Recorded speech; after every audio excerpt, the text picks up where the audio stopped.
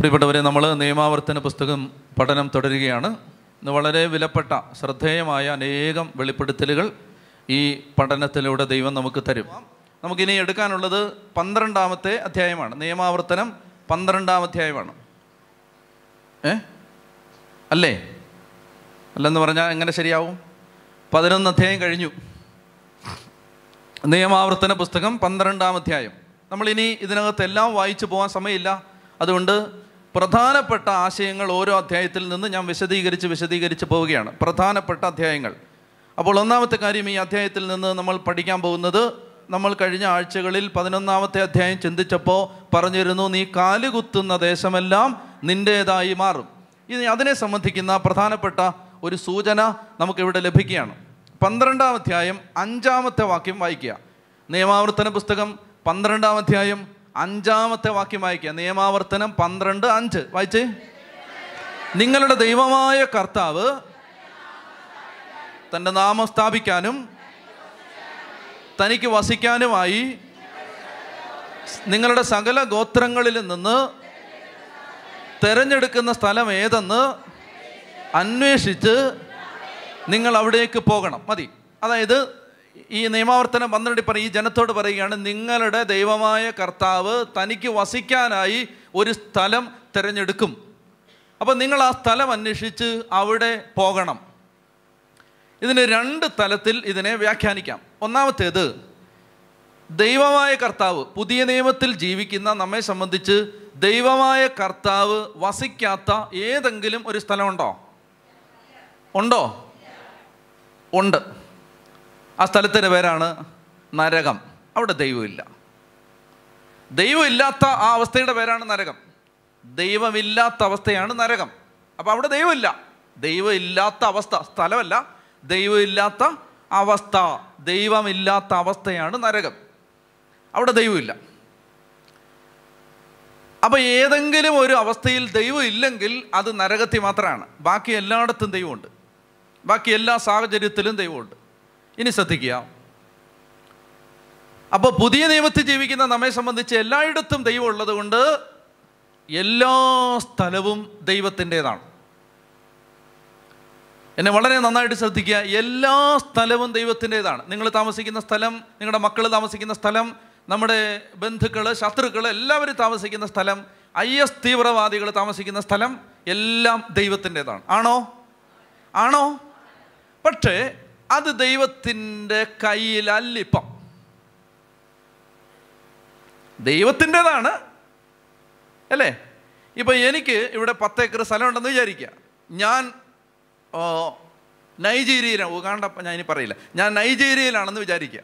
ഉഗാണ്ടയിൽ ഒരു ചേട്ടൻ ഇവിടെ വന്ന് എന്നോട് പറഞ്ഞ്, മേലാൽ ഞങ്ങൾ ഉഗാണ്ടക്കാരെ, അതുകൊണ്ട് ഉഗാണ്ട നിർത്തി. ഞാൻ നൈജീരിയയിൽ ഞാൻ അവിടെയാണ് ജോലി ചെയ്യുന്നതും താമസിക്കുന്നതെല്ലാം അവിടെയാണ്. എന്നാൽ എനിക്കിവിടെ 10 ഏക്കർ സ്ഥലമുണ്ട്. ഞാനിവിടേക്ക് വരാതെ, ഞാൻ നിയമിച്ച ആരും ഇവിടേക്ക് വരാതെ, എൻ്റെ ഉത്തരവാദിത്തപ്പെട്ട ആരും ഇവിടേക്ക് വരാതെ ഈ സ്ഥലം കുറേ കൊള്ളക്കാർ കൈയടക്കി. എന്നിട്ട് ഈ കൊള്ളക്കാർ ഇവിടെ ജീവിച്ചുകൊണ്ടിരിക്കുകയാണ്. സ്ഥലം ആരുടെയാണ്? എൻ്റെയാണ്.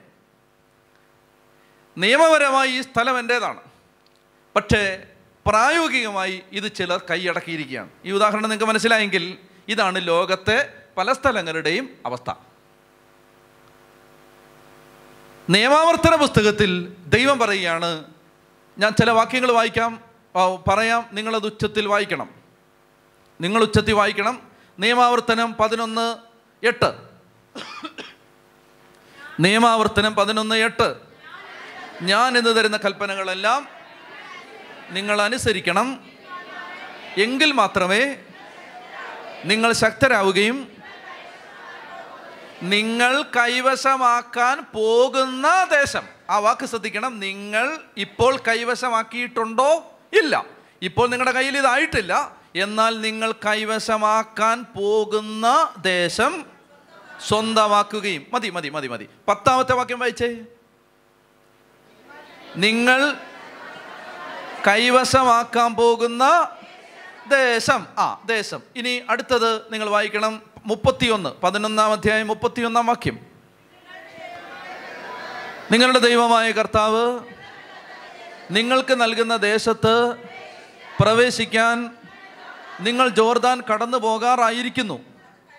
അത് കൈവശപ്പെടുത്തി നിങ്ങൾ അതിൽ വസിക്കണം. ഇനി അപ്പം ഇവിടെയൊക്കെ ഈ വാക്യങ്ങളൊക്കെ ആവർത്തിച്ച് നമ്മൾ കണ്ടത് നിങ്ങൾ കൈവശമാക്കാൻ പോകുന്ന ദേശം. ഇനി നോക്കിയേ, എന്നെ നോക്കിയേ, നിങ്ങൾ കൈവശമാക്കാൻ പോകുന്ന ദേശം. അപ്പം കൈവശമാക്കിയിട്ടുണ്ടോ? എന്നാൽ ഇത് ആരുടെയാണ്? ദൈവത്തിൻ്റെതാണ്. ആ ദൈവം നമ്മളോട് പറയുകയാണ്, നിങ്ങൾ ആ ദേശം പോയി കൈവശമാക്കണം. അപ്പം ദൈവത്തിൻ്റെ അധീനതയിൽപ്പെട്ട ഈ ഭൂമി ദൈവത്തിൻ്റെ ശത്രുക്കൾ കൈയടക്കിയിരിക്കുകയാണ്. അപ്പോൾ ഇത് വളരെ പ്രധാനപ്പെട്ടതാണ്. ഒരു ദൈവമകൻ്റെ ജോലി ദൈവത്തിൻ്റെ സ്ഥലങ്ങളിലെല്ലാം പോയി ആ സ്ഥലം കൈവശപ്പെടുത്തണം. വളരെ ശ്രദ്ധിച്ച് കേൾക്കണം. ഇപ്പോൾ ഉദാഹരണത്തിന് ചിലർ പറയാറുണ്ട്, ചില മതത്തിൽപ്പെട്ടവർ ക്രിസ്ത്യാനികളുടെ എല്ലാം വസ്തുക്കൾ വാങ്ങിയിട്ട്, ക്രിസ്ത്യാനികളുടെ കയ്യിരിക്കുന്ന വസ്തുക്കളാണ്. അപ്പോൾ ചില ഏതെങ്കിലും ഒരു പ്രത്യേക മതത്തിൽപ്പെട്ടവർ ക്രിസ്ത്യാനിയുടെ കയ്യിൽ നിന്ന് ഈ വസ്തുവെല്ലാം വാങ്ങിയിട്ട് അവരുടെ ആളുകളെ കൊണ്ടുവന്ന് അവിടെ നിറയ്ക്കുന്നു. ഇങ്ങനെ പലരും പറയുന്നത് കേട്ടിട്ടുണ്ട്. നമ്മുടെ ചർച്ചാ വിഷയം അതല്ല. അത് സത്യമാവട്ടെ, മിഥ്യയാവട്ടെ, യാഥാർത്ഥ്യമാവട്ടെ, യാഥാർത്ഥ്യമല്ലാതിരിക്കട്ടെ, എന്തും ആവട്ടെ, നമ്മുടെ ചർച്ചാ വിഷയം അതല്ല. അതൊരു ഉദാഹരണമാണ്. എന്താണ് ഉദാഹരണം? അതായത് ക്രിസ്ത്യാനി എല്ലാം താമസിക്കുന്ന സ്ഥലം ഇങ്ങനെ വിലയ്ക്ക്, നല്ല വില കൊടുത്ത് ഇങ്ങനെ വിലയ്ക്ക് വാങ്ങിക്കുക, എന്നിട്ട് അവിടെ ആ മതത്തിൽപ്പെട്ട ആളുകളെ കൊണ്ട് നിറയ്ക്കുക. ഇതൊരു ഉദാഹരണമാണ്. ഇതാണ് സ്ട്രാറ്റജി. ഇതാണ് നമ്മുടെ തന്ത്രം. നമ്മൾ ഏറ്റെടുക്കാൻ പോകുന്ന തന്ത്രം ഇതാണ്. വസ്തു കച്ചവടമല്ല. നിങ്ങൾ തെറ്റിദ്ധരിച്ച് നാളെ മുതൽ കച്ചവടത്തിന് ഇറങ്ങാനല്ല. നിങ്ങളുടെ വസ്തു ക്രിസ്ത്യാനികൾക്ക് കൊടുത്ത് അതൊക്കെ അത് നിങ്ങളുടെ ഇഷ്ടമനുസരിച്ച് ചെയ്യുക. അതൊന്നും അല്ല ഇവിടുത്തെ വിഷയം. ഈ ഭൂമി ദൈവത്തിൻ്റെതാണ്. ഒരു മാമോദീസ മുങ്ങിയ വ്യക്തിയുടെ ഉത്തരവാദിത്തം എന്ത് വില കൊടുത്തും ഈ മണ്ണ് ദൈവത്തിൻ്റെതായി തിരിച്ചു പിടിച്ചിരിക്കും. ഇതാണ് ഉത്തരവാദിത്വം. ഇതിനാണ് മാമോദീസ തന്ന് ലോകത്തിൻ്റെ സകല ഭാഗങ്ങളിലും നിന്നെ കൊണ്ടുവന്ന് നിർത്തിയിരിക്കുന്നത്. ദൈവത്തിൻ്റെ സ്ഥലം. കൊള്ളപ്പിശാച്, ഇറങ്ങടാ ഇവിടുന്ന്, ഇറങ്ങടാ. അപ്പം അവൻ ചോദിച്ചു, അങ്ങനെ പറയാൻ നീ ആരാ? ഞാൻ എൻ്റെ ദൈവത്തിൻ്റെ മകൻ, ഇറങ്ങടാ. മനസ്സിലായോ? അപ്പം നിങ്ങൾ ആലോചിച്ച് നോക്കണം, എന്തുമാത്രം പരമ തെറ്റായ ബോധ്യമാണ് വസ്തുവിൽ ബന്ധനമുണ്ടെന്ന് പറഞ്ഞത് വിറ്റിട്ട് വന്നത്. എന്തോ ഒരു ബോഷ്ക്ക് ചിന്തയാണത്. വസ്തുവിൽ ബന്ധനമുണ്ടെന്ന് പറഞ്ഞിട്ട് ആ വസ്തു വിറ്റ് വേറെ വസ്തു വാങ്ങിക്കാൻ പോകുന്ന ആളുകൾ എന്തോ ഒരു പരമ അബദ്ധമാണ്. സുവിശേഷത്തെക്കുറിച്ച് അവർ എത്രയോ തെറ്റിദ്ധരിച്ചവരാണ്. അതിനാണ് ദൈവം പറയുന്നത്, നിങ്ങൾ നിറഞ്ഞ് ഈ ഭൂമിയെ കീഴടക്കുവിൻ. ഇതാണ് ആദ്യത്തെ കൽപ്പന. നിങ്ങൾക്കറിയോ അത്? നിങ്ങൾ സന്താനപുഷ്ടിയുള്ളവരായി പെരുകി ഈ ഭൂമിയെ കീഴടക്കുവിൻ. ഇത് എൻ്റെ മണ്ണാടാ മോനെ, പിടിച്ചിടാ. വസ്തുവിൽ ബന്ധനമുണ്ടാവാം, സ്ഥലത്തിന് പ്രശ്നമുണ്ടാവാം.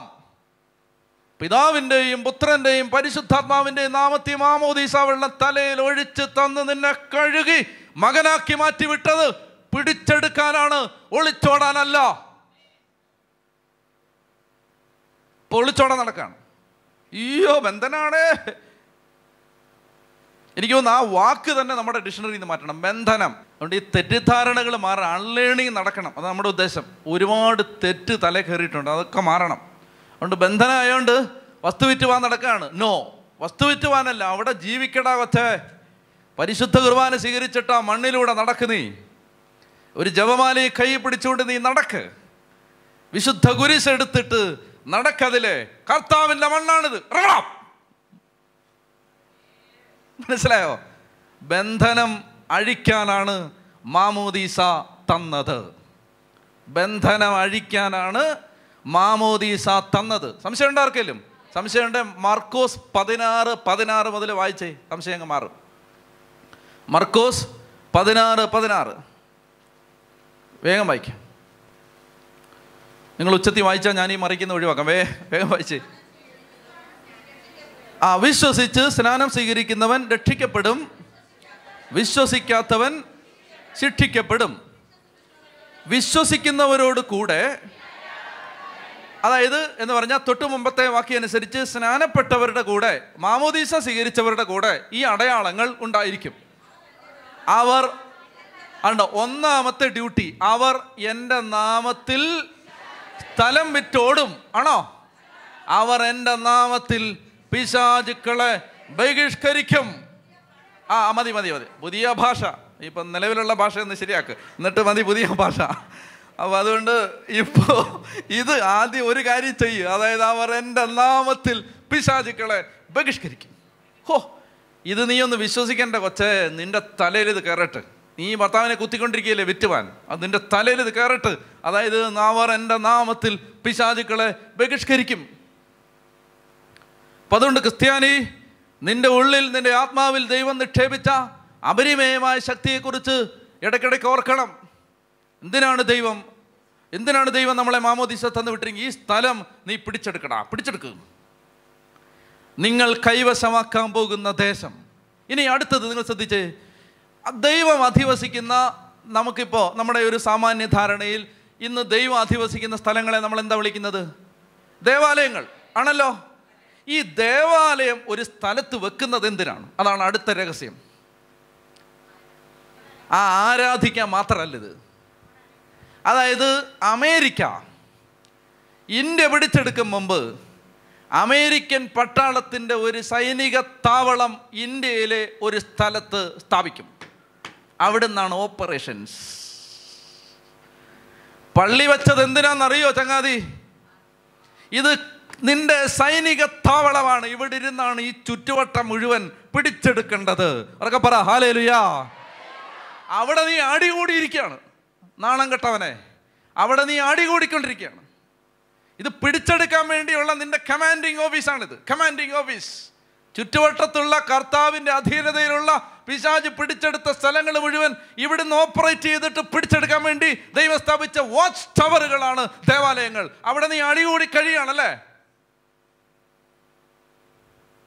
അവർക്ക് പറഞ്ഞേ ഹല്ലേലൂയ, ഹല്ലേലൂയ. ഇതാണ് ഈ വാക്യത്തിൻ്റെ അർത്ഥം. ദൈവമായ കർത്താവ് തൻ്റെ നാമം സ്ഥാപിക്കാനായി കണ്ടുപിടിക്കുന്ന സ്ഥലം ഏതാണെന്ന് അന്വേഷിച്ച് നീ അവിടെ പോകണം. അപ്പം എന്താ ചെയ്യേണ്ടതെന്നറിയാം? രണ്ടർത്ഥമാണ് ഇതിനുള്ളത്. ഒന്നാമത്തെ അർത്ഥം, നീ താമസിക്കാൻ ദൈവം നിനക്ക് തന്ന സ്ഥലം നീ പിടിച്ചെടുക്കാൻ ദൈവം നിനക്ക് തന്ന സ്ഥലമാണ്. ഒന്ന് കേട്ടത്? നിന്നെ ദൈവം താമസിപ്പിച്ചിരിക്കുന്ന സ്ഥലം നീ പിടിച്ചെടുക്കാനായി ദൈവം തന്നിരിക്കുന്ന സ്ഥലമാണ്. ഇപ്പം ഞങ്ങൾക്ക് ദൈവം ഈ സ്ഥലം തന്നിരിക്കുകയാണ്. ഈ സ്ഥലം, ഈ ഏരിയ ഒരു 500 ചുറ്റളവിൽ മുഴുവൻ ഞങ്ങൾ പിടിച്ചെടുക്കണം. അതുകൊണ്ട് ഭയങ്കരമായ അത്ഭുതങ്ങളുടെ വഴിയിലൂടെയാണ് ദൈവം നയിച്ചത്. ആദ്യകാലത്ത് ഈ സ്ഥലമൊന്നും കിട്ടാതിരുന്ന ആ കാലത്ത് ആദ്യം കർത്താവ് പ്രേരണ തന്നത്, നിങ്ങൾ ഒരു സ്ഥലം തായോ എന്ന് പറഞ്ഞ് പ്രാർത്ഥിക്കാൻ പറഞ്ഞു. അങ്ങനെ കുറേ നാൾ ഒരു പ്രയർ കാർഡൊക്കെ അടിച്ച് ഒരു സ്ഥലം തായോ എന്ന് പറഞ്ഞ് പ്രാർത്ഥിച്ചു. അങ്ങനെ കുറേ നാൾ പ്രാർത്ഥിച്ചു കഴിഞ്ഞപ്പോൾ ഒരു സ്ഥലം തരുന്നതിന് പകരം ദൈവം പറഞ്ഞത്, 30 ലക്ഷം ആളുകളുണ്ട് തിരുവനന്തപുരം ജില്ലയിൽ. അതുകൊണ്ട് തിരുവനന്തപുരം ജില്ലയിലെ പ്രധാനപ്പെട്ട 50 സ്ഥലങ്ങൾ ദത്തെടുത്ത് പ്രാർത്ഥിക്കാൻ പറഞ്ഞു. ഒരു സ്ഥലം തായോ എന്ന് പറഞ്ഞ് പ്രാർത്ഥിച്ചപ്പോൾ സ്ഥലം തരുന്നതിന് പകരം ദൈവം പ്രേരണ തന്നത് 50 സ്ഥലങ്ങൾ ദത്തെടുത്ത് പ്രാർത്ഥിക്കൂ എന്ന് പറഞ്ഞു. അങ്ങനെ തിരുവനന്തപുരത്ത് പട്ടത്തെ കത്തീഡ്രൽ ഖബറിൽ കൂടിയ ഒരു വൈകുന്നേരം ചൊവ്വാഴ്ച രാത്രിയിലെ മധ്യസ്ഥ പ്രാർത്ഥനയിൽ അങ്ങനെ ആളുകൾ 100ഓളം പേര് ഒരുമിച്ച് വരുമായിരുന്നു. ആ ആളുകളെല്ലാം കൂടെ ഒരുമിച്ചിരുന്നപ്പോൾ 50 നറുക്കിട്ടു. എന്നിട്ട് പറഞ്ഞ് എടുത്തോളാൻ പറഞ്ഞു. എന്നിട്ട് 50 സ്ഥലങ്ങൾക്ക് വേണ്ടി പ്രാർത്ഥിപ്പിച്ചിട്ടാണ് വേറ്റനാട് എന്ന് പറയുന്നൊരു സ്ഥലം ദൈവം പിന്നീട് തന്നത്. ഇന്നിപ്പോൾ മനസ്സിലാവും എന്താ കാര്യം എന്നറിയാമോ? അതായത് ഈ സ്ഥലം മാത്രമല്ല, ഇതിൻ്റെ ചുറ്റുമുള്ള സകല സ്ഥലങ്ങളും പിടിച്ചെടുത്ത് അവിടെ ഒരു ആപ്പീസൊക്കെ തുറന്നിട്ട് വേണം ഇവിടുത്തെ മെയിൻ ആപ്പീസ് പണിയാൻ. പിടികിട്ടിയോ? അവരൊക്കെ പറ ഹല്ലേലൂയ. അതായത് അന്ന് നമുക്കിതൊന്നും അറിയില്ലെന്ന്, പക്ഷെ ദൈവം അങ്ങനെ നയിച്ചത്. നമ്മൾ ചോദിച്ചൊന്നും തന്നില്ല, ചോദിക്കാത്ത വഴിയിലൂടെ വിട്ടു. ചോദിച്ചൊന്നും തന്നില്ല, ചോദിച്ചത് ആഗ്രഹിച്ചൊക്കെ വേറെ സ്ഥലങ്ങളാണ്, അതൊന്നും തന്നില്ല. ചോദിക്കാത്ത വഴിക്ക് വിട്ടു. എന്നിട്ട് ചോദിക്കാത്ത വഴിക്ക് വിട്ടിട്ട് ആഗ്രഹിച്ച വഴിക്കൊന്നും വിടാതെ അതിനേക്കാളൊക്കെ വളരെ വളരെ മെച്ചപ്പെട്ട വഴിയിലൂടെ വിട്ടിട്ട് ഒടുവിൽ ഇവിടെ കൊണ്ടുവന്ന് വെച്ചു. എന്നിട്ട് ഇപ്പോൾ പറഞ്ഞു തരികയാണ്, എടാ എന്തിനാണെന്നറിയാം ഇത് തന്നത്? ഈ സ്ഥലത്തിരുന്ന് ഉറങ്ങാൻ വേണ്ടിയിട്ടല്ല, ഇതിൻ്റെ ചുറ്റുപാട് മുഴുവൻ പിടിച്ചെടുക്കണം. എങ്ങനെ പിടിച്ചെടുക്കേണ്ടത്? അത് മുഴുവൻ അവിടെയെല്ലാം കർത്താവ് എങ്ങനെ പിടിച്ചെടുക്കണമെന്നറിയാം? അവിടെയെല്ലാം കർത്താവിൻ്റെ സ്നേഹവും കരുണയും വിടുതലും സമാധാനവും വിശ്വാസവും അഭിഷേകമൊക്കെ ഇവിടുന്ന് ഒഴുകണം. അതിനെന്നാ ചെയ്യണ്ടേ? ഇവിടുന്ന് നിറഞ്ഞാൽ ഓട്ടോമാറ്റിക്കായിട്ട് ഒഴുകും, നിറയാതെ ഒഴുകില്ല. മനസ്സിലാവുന്നോ? ഈ ഒഴുകണമെങ്കിൽ ആദ്യം ഒരു കുടത്തിൽ നിന്ന്, ഇപ്പം ഈ ഗ്ലാസ്സിൽ നിന്ന് വെള്ളം ഒഴുകണമെങ്കിൽ ആദ്യം ഈ ഗ്ലാസ് നിറയണമെങ്കിൽ അത് ഒഴുകൂ. മനസ്സിലായോ? ഇനി അല്ലാതെ ഇത് ഒഴുകാൻ ഒരു വഴിയുണ്ട്, അത് ഞാൻ പറഞ്ഞത്, അതൊരു രഹസ്യമാണ്. അതായത് ഈ ഗ്ലാസ്സിൽ നിന്ന് വെള്ളം ഒഴുകണമെങ്കിൽ, കേട്ടെ, വലിയ രഹസ്യമാണ്. അതായത് ഈ ഗ്ലാസ്സിൽ നിന്ന് വെള്ളം ഒഴുകണമെങ്കിൽ ഒന്നുകിൽ ഇത് നിറച്ച് ഒഴുകണം. നിറച്ചൊഴുകാൻ നിനക്ക് താല്പര്യമില്ലെങ്കിൽ ഈ ഗ്ലാസ് പൊട്ടിച്ചിട്ട് ദൈവം ഒഴുക്കും. ഒന്ന് കൈയടിക്കാവോ? മുത്താണത്, മുത്ത് മുത്ത് മുത്ത്. മനസ്സിലായോ? അതായത് ഈ ഗ്ലാസ് നിറഞ്ഞൊഴുകാൻ നിനക്ക് താല്പര്യമില്ലെങ്കിൽ ഇത് പൊട്ടിച്ചിട്ട് ഒഴുക്കും. മനസ്സിലായോ? അങ്ങനെ പൊട്ടിച്ച് ഒഴുകിയവരാണ് മജോറിറ്റിയും, നിറഞ്ഞൊഴുകിയവർ വളരെ കുറവാണ്. പൊട്ടിയപ്പോൾ ഒഴുകാതിരിക്കാൻ നിവൃത്തിയില്ലാതായി. പൊട്ടിയപ്പോൾ ഒഴുകാതിരിക്കാൻ നിവൃത്തിയില്ലാതായി. മനസ്സിലായോ? അങ്ങനെ പൊട്ടിയവരാണ് ഇന്ന് ഒഴുകുന്നവരിൽ ഭൂരിപക്ഷവും. നിറഞ്ഞൊഴുകിയവർ വളരെ കുറവേ ഉള്ളൂ. അതുകൊണ്ട് പൊട്ടാതിരിക്കാൻ എന്താ വഴി? നിറഞ്ഞോ? പൊട്ടാതിരിക്കാൻ ഒരൊറ്റ വഴിയേ ഉള്ളൂ, നിറച്ചോണ്ടിരിക്കണം. എന്നാൽ പൊട്ടത്തില്ല. പൊട്ടേണ്ട ആവശ്യമില്ലല്ലോ, കാരണം നിറയല്ലേ. ചെത്തി പറഞ്ഞേ ഹല്ലേലൂയാ, ഹല്ലേലൂയാ. അപ്പോൾ എൻ്റെ പ്രിയപ്പെട്ട സഹോദരങ്ങളെ, ഇത് ശ്രദ്ധിക്കുക. അതായത് ദൈവം നിങ്ങളെ ഒരു സ്ഥലത്ത്, ഇപ്പം നിങ്ങളുടെ വീട് എവിടെയാണെങ്കിലും, ഇപ്പം ഏതെങ്കിലും ഒരു വ്യക്തി, എവിടെയാ സ്ഥലം എന്ന്, ഇപ്പം ഏതെങ്കിലും ഒരാൾ, എവിടെ സ്ഥലം, എവിടെ സ്ഥലം, വർക്കല, വർക്കല, ഒന്ന് എഴുന്നേറ്റെ. ഇത് പരിചയപ്പെടേണ്ട ജന്മമാണ്. ഒന്ന് എഴുന്നേറ്റെ. ഇത് പരിചയപ്പെടേണ്ട ഒരു ജന്മമാണ്. ഒന്ന് എഴുന്നേറ്റെ. ഞാനീ പറയുന്നത് കേട്ടോ, അഹങ്കാരിയൊന്നും ആവില്ല കേട്ടോ. ഓക്കെ. പക്ഷേ ഇത് നമ്മുടെ അപ്പസ്റ്റോലിക് സ്കൂളാണ് കേട്ടോ. അപ്പസ്റ്റോലിക് സ്കൂളാണ്, അറിയാം.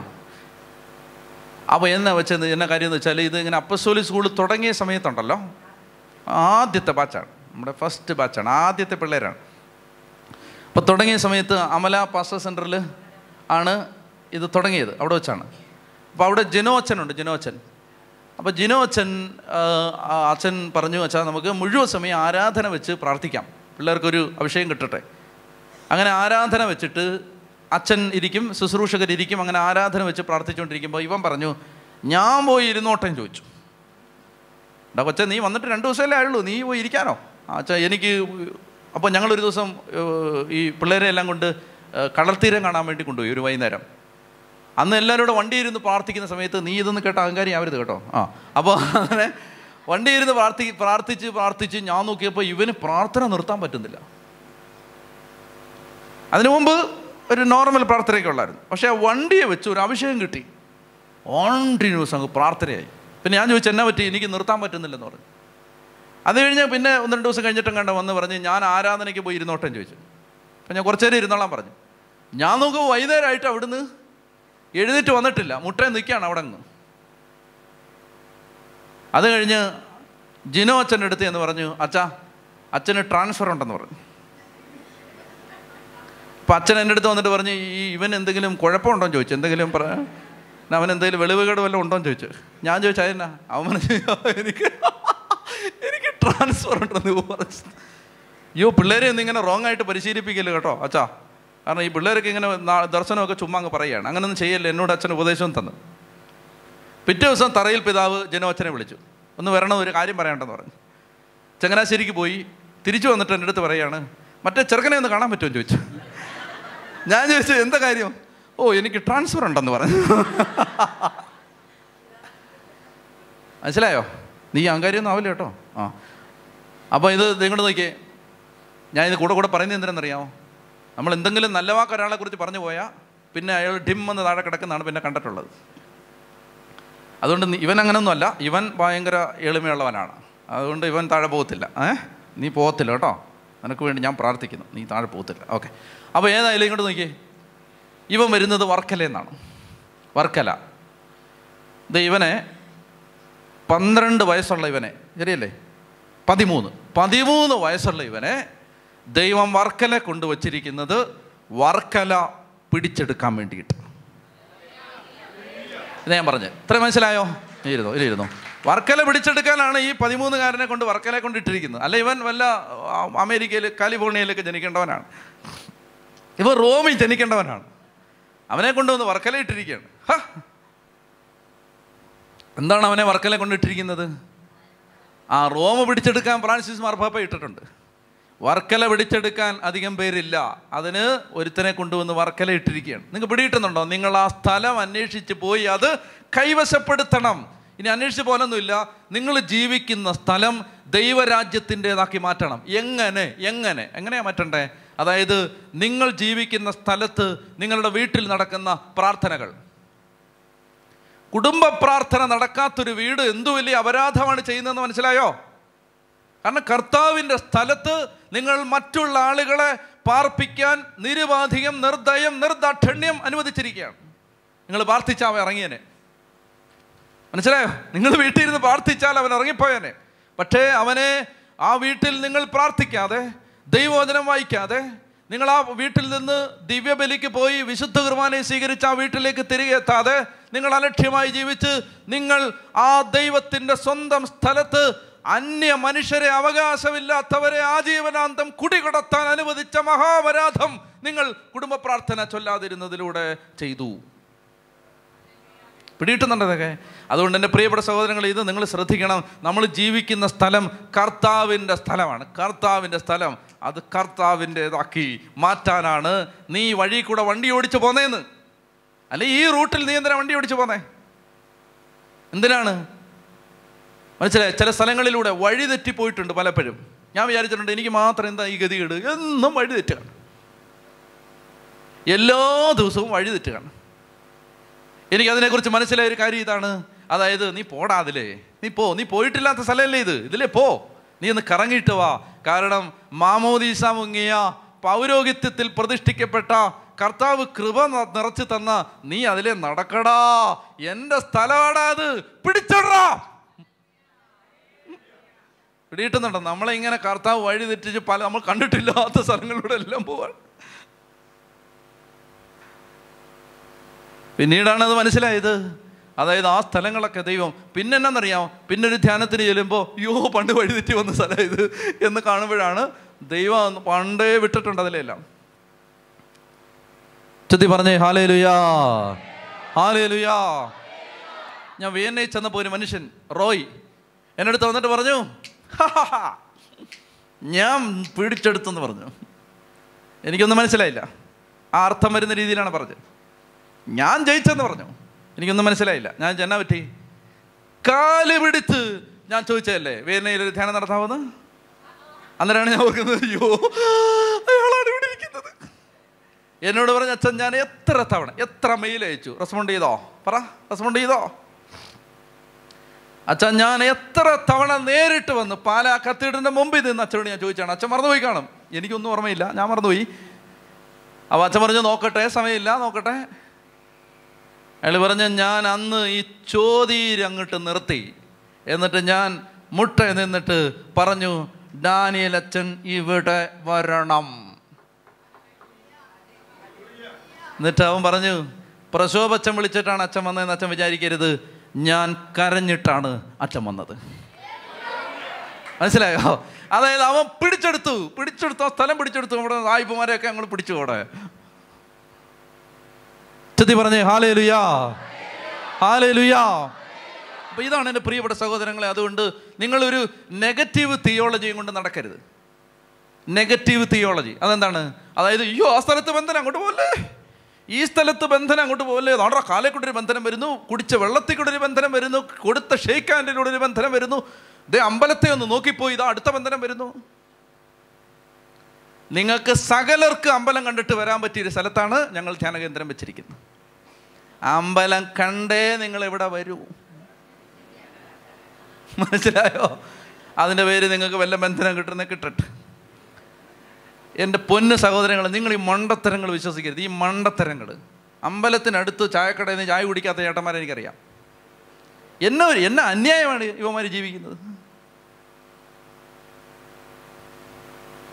പാവപ്പെട്ട മനുഷ്യര് അവർക്ക് തിരിച്ചറിഞ്ഞ വിധത്തിൽ ദൈവത്തെ ആരാധിക്കാൻ പോകുന്നൊരു സ്ഥലമാണത്. പാവപ്പെട്ട മനുഷ്യർ, അവർക്ക് സത്യത്തിൻ്റെ പൂർണ്ണതയിലേക്ക് എത്തിയിട്ടില്ലാത്തവർ, സത്യമായ യേശുക്രിസ്തുവിനെ മനസ്സിലാക്കിയിട്ടില്ലാത്തവർ, ദൈവമാണെന്ന് വിചാരിച്ച് പ്രാർത്ഥിക്കാൻ പോകുന്ന സ്ഥലങ്ങളാണത്. മനസ്സിലായോ? അതിനെ ഗ്ലോറിഫൈ ചെയ്യല്ല, തെറ്റിദ്ധരിക്കുകയും ചെയ്യരുത്. പക്ഷേ അങ്ങനെ കാണുന്നതെല്ലാം പിശാച്, എവിടെ നോക്കിയാലും പിശാച്. പിശാചില്ലെന്നല്ല, പിശാചുണ്ട്. ചിലപ്പോൾ നിന്റെ വസ്തുവിലും പിശാച് കാണും. പക്ഷെ നിന്നെ ദൈവം പിതാവ്, പുത്രൻ, പരിശുദ്ധാത്മാവ്, ത്രിയേക ദൈവത്തിൻ്റെ നാമത്തിൽ മുദ്രയിട്ടും യേശുക്രിസ്തുവിൻ്റെ ശരീരരക്തങ്ങൾ നിന്റെ ഉള്ളിൽ നിറച്ചും കോടാനുകോടി മാലാഖമാരെ അംഗരക്ഷകരായി നിയമിച്ചും സംരക്ഷണത്തിനായി സകല വിശുദ്ധരുടെയും പ്രാർത്ഥന കൊണ്ട് കോട്ട കെട്ടിയുമൊക്കെ ആ സ്ഥലത്തേക്ക് വിട്ടിരിക്കുന്നത്, ആ സ്ഥലം അവനെ ഇറക്കി വിട്ട് ദൈവത്തിൻ്റെതാക്കി മാറ്റാനാണ് എന്ന് നീ തിരിച്ചറിയുന്നിടത്ത് നിന്റെ വീട്ടിലെ ബന്ധനങ്ങൾ അഴിയാൻ തുടങ്ങും. ഇത് തിരിച്ചറിയാതെ എൻ്റെ പൊന്നുമക്കളെ നിങ്ങൾ ഓടുകയാണ്. അയ്യോ ആ ബന്ധനം അഴിച്ചു തരുമോ? പറയുന്നൊക്കെ സത്യമാണ് കേട്ടോ. അവരാരും നുണ പറയല്ല. അവരുടെ വീട്ടിൽ രോഗം ഉണ്ടാകുന്നു, അടിക്കടി സാമ്പത്തിക പരാജയം, ഇതെല്ലാം സത്യമാണ്. അതിന് വരാൻ ധ്യാനഗുരുക്കന്മാർക്ക് നേരെയില്ല മക്കളെ. ആര് വരാനൊന്നും പോണില്ല. നിന്നെയാണ് ദൈവോടെ വച്ചിരിക്കുന്നത്. നിന്നെ വച്ചത് എന്തിനാണ്? നിന്റെ പ്രാർത്ഥന കൊണ്ട് ഈ ബന്ധനം അഴിയുമെന്ന് തമ്പുരാന് 100 അല്ല 101 തവണ നിശ്ചയമുള്ളതുകൊണ്ടാണ്. അല്ലാതെ എങ്ങാണ്ട് കിടക്കുന്ന ഒരു ധ്യാനഗുരുവിനെ കണ്ടിട്ടല്ല നിന്നെ കൊണ്ട് അവിടെ താമസിപ്പിച്ചത്. മനസ്സിലായോ?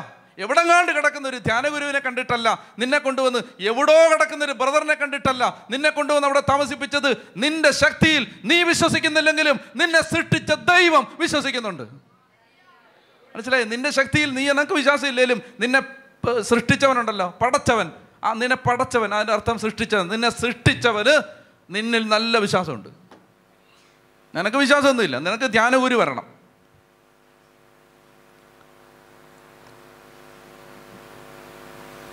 ഒന്ന് എഴുന്നേറ്റേ. ഇന്ന് കർത്താവിനോട് ഈ ധ്യാന കേന്ദ്രത്തെ വെച്ച് പറഞ്ഞു, ഇത് നടക്കും. എൻ്റെ സ്ഥലം സകല പിശാചുക്കളിൽ നിന്നും സ്വതന്ത്രമാക്കി എൻ്റെ കർത്താവിന് അധികം താമസിപ്പിക്കാതെ ഞാൻ സമർപ്പിക്കുന്നതാണ്. ഇത് പറഞ്ഞു. എൻ്റെ സ്ഥലം, ഞാൻ താമസിക്കുന്ന എൻ്റെ സ്ഥലം എൻ്റെ കർത്താവിൻ്റേതാക്കി ഞാൻ മാറ്റും. അതിനെന്ത് ചെയ്യണം?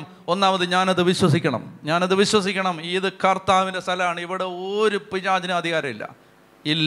ഇതെൻ്റെ തമ്പുരാൻ്റെ സ്ഥലമാണ്. എൻ്റെ കർത്താവിൻ്റെ ചോര വീണ മണ്ണാണിത്.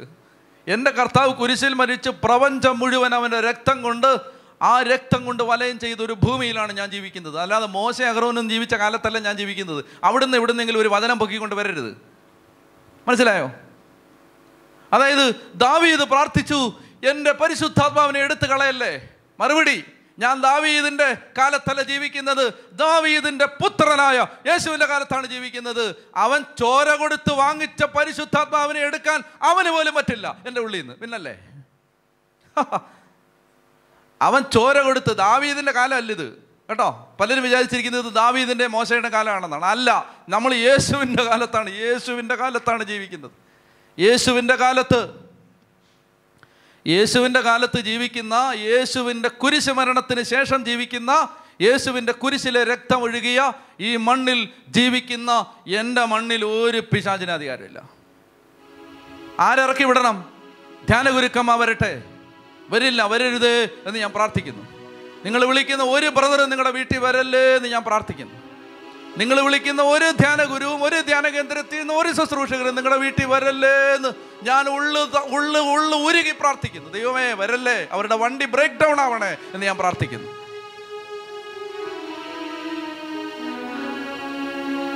അപ്പൊ നിങ്ങൾ എന്ത് ചെയ്യും? അപ്പൊ നിങ്ങൾ സകല ധ്യാനഗുരുക്കന്മാരെയും വിളിച്ച് മടുക്കുമ്പോ, നിങ്ങൾ സകല ബ്രദർമാരെയും വിളിച്ച് മടുക്കുമ്പോ, നിങ്ങളുടെ ഉള്ളിൽ ദൈവം നിക്ഷേപിച്ച അപരിമയമായ ശക്തി തിരിച്ചറിഞ്ഞിട്ട് മടുത്തിട്ട് ഇറങ്ങിപ്പോടാ എന്ന് യേശുവിൻ്റെ നാമത്തിൽ നീ പറയുമ്പോ ഒരു ധ്യാനഗുരുവും വരണ്ട, പോവും. മാമോദീസ സ്വീകരിച്ച നിന്റെ ഉള്ളിൽ ദൈവം നിക്ഷേപിച്ച ശക്തിയെക്കുറിച്ച് എൻ്റെ പ്രിയപ്പെട്ട മകനെ, മകളെ, നീ ഓർത്തിരിക്കണം, നീ അറിഞ്ഞിരിക്കണം. വിശുദ്ധ കുർബാന സ്വീകരിച്ചിട്ടാണ് നീ ആ വീട്ടിലേക്ക് ചെല്ലുന്നത്. അതിനേക്കാൾ ശക്തനല്ല പിശാച്. ഇതൊക്കെ എന്താ ആളുകൾക്ക് മനസ്സിലാവാത്തത്? തല കൊണ്ട് ആലോചിച്ച് നോക്കണം. അടിമത്തത്തിലേക്ക് നയിക്കാനാണോ യേശു വന്നത്, അതോ സ്വാതന്ത്ര്യം തരാനാണോ? അത്ര മാത്രം ഓർത്താൽ മതി.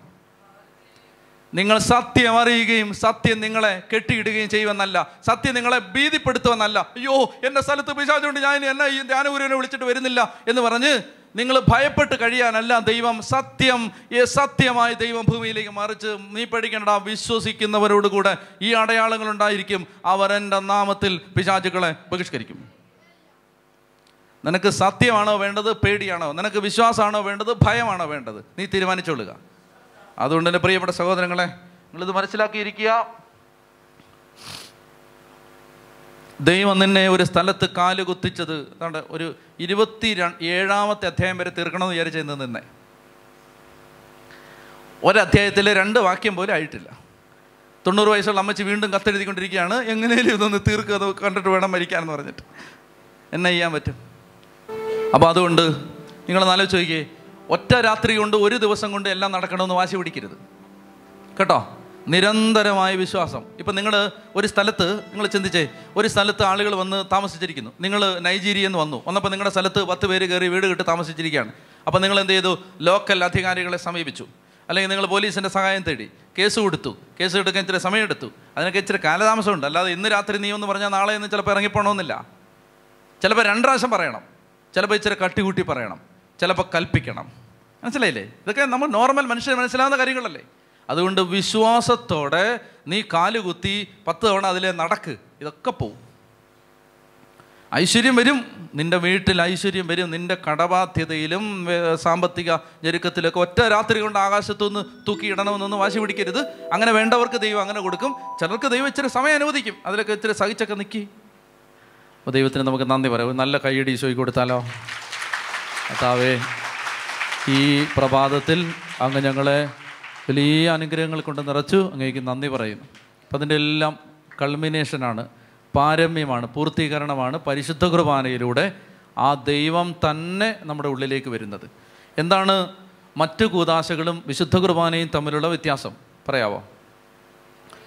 മറ്റു കൂദാശകളും വിശുദ്ധ കുർബാനയും തമ്മിലുള്ള വ്യത്യാസം എന്താണ്? വ്യത്യാസം പറയാവോ? മറ്റു കൂദാശകളിൽ കൃപാവരങ്ങൾ നമുക്ക് ലഭിക്കുന്നു. പരിശുദ്ധ കുർബാനയിൽ ആ കൃപാവരങ്ങളെല്ലാം നൽകുന്ന യേശുവിനെ നമുക്ക് ലഭിക്കുന്നു. അതെ, അതെല്ലാം ഉണ്ട്. ഒരു പ്രധാനപ്പെട്ട വ്യത്യാസം ഇതാണ്. മറ്റു കൂദാശകളിൽ കൃപകളാണ് ലഭിക്കുന്നത്, പ്രസാദവരം. എന്നാൽ വിശുദ്ധ കുർബാനയിൽ പ്രസാദവരങ്ങളെല്ലാം നൽകുന്ന ദൈവത്തെ തന്നെ നമുക്ക് കിട്ടുകയാണ്. അതുകൊണ്ട് എല്ലാ അനുഗ്രഹങ്ങളുടെയും മുകളിലാണ് വിശുദ്ധ കുർബാന എന്ന അനുഗ്രഹം. ഭൂമിക്ക് ദൈവം തന്ന ഏറ്റവും വലിയ അനുഗ്രഹം ഏതാണ്? വിശുദ്ധ കുർബാന. വിശുദ്ധ കുർബാന.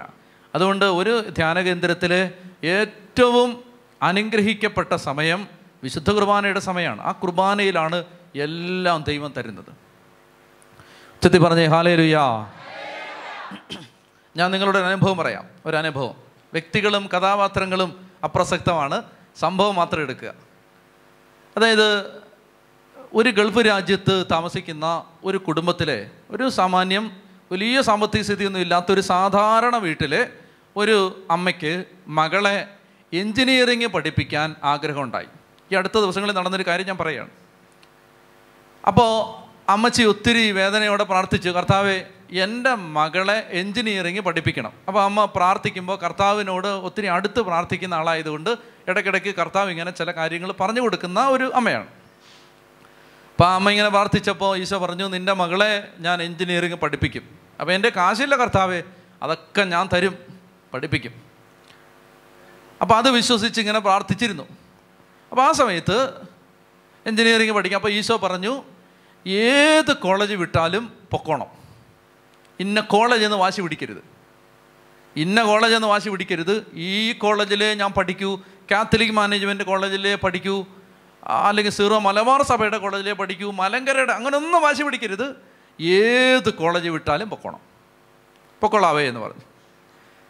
അങ്ങനെ ഇരിക്കുമ്പോൾ കർത്താവ് കേരളത്തിലെ, ഞാൻ പേര് പറയുന്നില്ല, കേരളത്തിലെ അങ്ങ് ഭയങ്കര കോളേജൊന്നുമല്ല, ഒരു കോളേജ്, മോശമൊന്നുമല്ല, ഒരു കോളേജിൽ അഡ്മിഷൻ കൊടുത്തു. അപ്പോൾ ഇങ്ങനെ ഒന്ന് പോണോ, ഈ കോളേജിൽ പോണോ രണ്ട് തടസ്സമാണ്. ഒന്ന്, ഇവരാഗ്രഹിച്ചിരുന്നത് പോലെ ഒരു കോളേജൊന്നും അല്ലത്, പക്ഷേ മോശമൊന്നുമല്ല. അപ്പോൾ ആഗ്രഹിച്ചതുപോലൊരു കോളേജല്ല, അപ്പോൾ പോകണോ? രണ്ടാമത്തേതാണ് വലിയ പ്രശ്നം.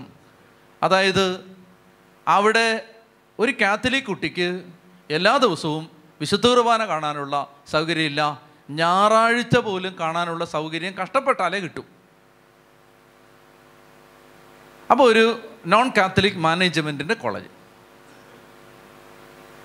പക്ഷേ ഈശോ എന്താ പറഞ്ഞേ? ഞാൻ തരുന്നെടുത്ത് പൊക്കോണം. നമ്മളാണെങ്കിൽ ഉടനെ ബ്രദറിൻ്റെ അടുത്ത് പോയനെ, ബ്രദറെ ഇതിപ്പോൾ അപ്പോൾ ബ്രദർ പ്രാർത്ഥിച്ചിട്ട് ആ കാത്തലിക് കോളേജല്ല, പോണ്ട. ഇതുകൊണ്ടാണ് ഈശോ നേരിട്ട് പറയുന്നത്. മനസ്സിലായോ? നമ്മൾ വല്ലവരെ സമീപിച്ച് അവരിത് കുഴപ്പിച്ച് കളയും. നിങ്ങൾ മനസ്സിലാക്കേണ്ടത്, ദൈവത്തിനൊരു പദ്ധതിയുണ്ട്. ദൈവത്തിന് ആ പദ്ധതിയിലാണ് ദൈവം ഈ കോളേജ് വിടുന്നത്. നമ്മൾ വിചാരിക്കുമ്പോൾ ആ കോളേജ് ഇവരുടെ കോളേജാണല്ലോ, അവരുടെ കോളേജാണല്ലോ, ഇത്തരം അബദ്ധങ്ങളൊന്നും പറഞ്ഞിരിക്കരുത്. ദൈവം വിടുന്നെടുത്ത് പോകണം. മനസ്സിലായോ? അന്നേരം വലിയ അതും ഇതും പറഞ്ഞുകൊണ്ടൊന്നും ഇരിക്കുക, വലിയ പ്രമാണമൊന്നും അന്നേരം പറയരുത്. ഞാൻ പറഞ്ഞുതരാം, നിങ്ങൾ കേട്ടോ എന്നാ നടന്നതെന്ന്.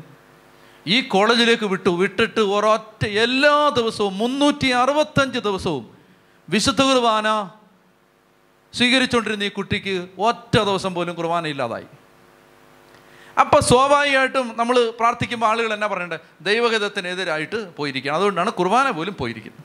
ഇങ്ങനല്ലേ പറയൂ? നിങ്ങൾ പറ. നിങ്ങൾ കേട്ട പഠിച്ച പ്രമാണങ്ങൾ വെച്ച് ഇത് ഒരു വിലയിരുത്താൻ ആരെങ്കിലും ഒരാളോട്, ഒരു തേർഡ് പാർട്ടിയോട് അഭിപ്രായം ചോദിച്ചാൽ, നിങ്ങളൊരു അച്ഛനോട്, ജ്ഞാനഗുരുവിനോട്, ഒരു ബ്രദറിനോട് ചെന്ന് അഭിപ്രായം ചോദിച്ചാൽ അവർ പറയും ദൈവഗതത്തിന് ഓപ്പോസിറ്റ് പോയിട്ടാണ്, കണ്ടില്ലേ കുർബാന പോലും ഇല്ലാതായി. നിങ്ങൾ മനസ്സിലാക്കേണ്ടത്, ഈ കുട്ടി അന്നേരം ഈ അമ്മ ഇങ്ങനെ പ്രാർത്ഥിച്ച്, എൻ്റെ കർത്താവേ നീ എൻ്റെ കൊച്ചിനെ ചെളിക്കുഴിയിലേക്ക് വലിച്ചെറിയാനാണോ വിട്ടേന്ന് ചോദിച്ചു. എല്ലാ ദിവസവും കുർബാന കണ്ടുകൊണ്ടിരുന്ന കൊച്ചാണിത്. അതിന് കുർബാന കാണുകയും ചെയ്യണം. കർത്താവ് പറഞ്ഞു, ഒരു പേര് കാണിച്ചു കൊടുത്തിട്ട് പറഞ്ഞു, ഈ നാട്ടിൽ ഇങ്ങനെ ഒരുത്തൻ ജീവിക്കുന്നുണ്ട്, അവനെ പോയി കാണാൻ പറഞ്ഞു.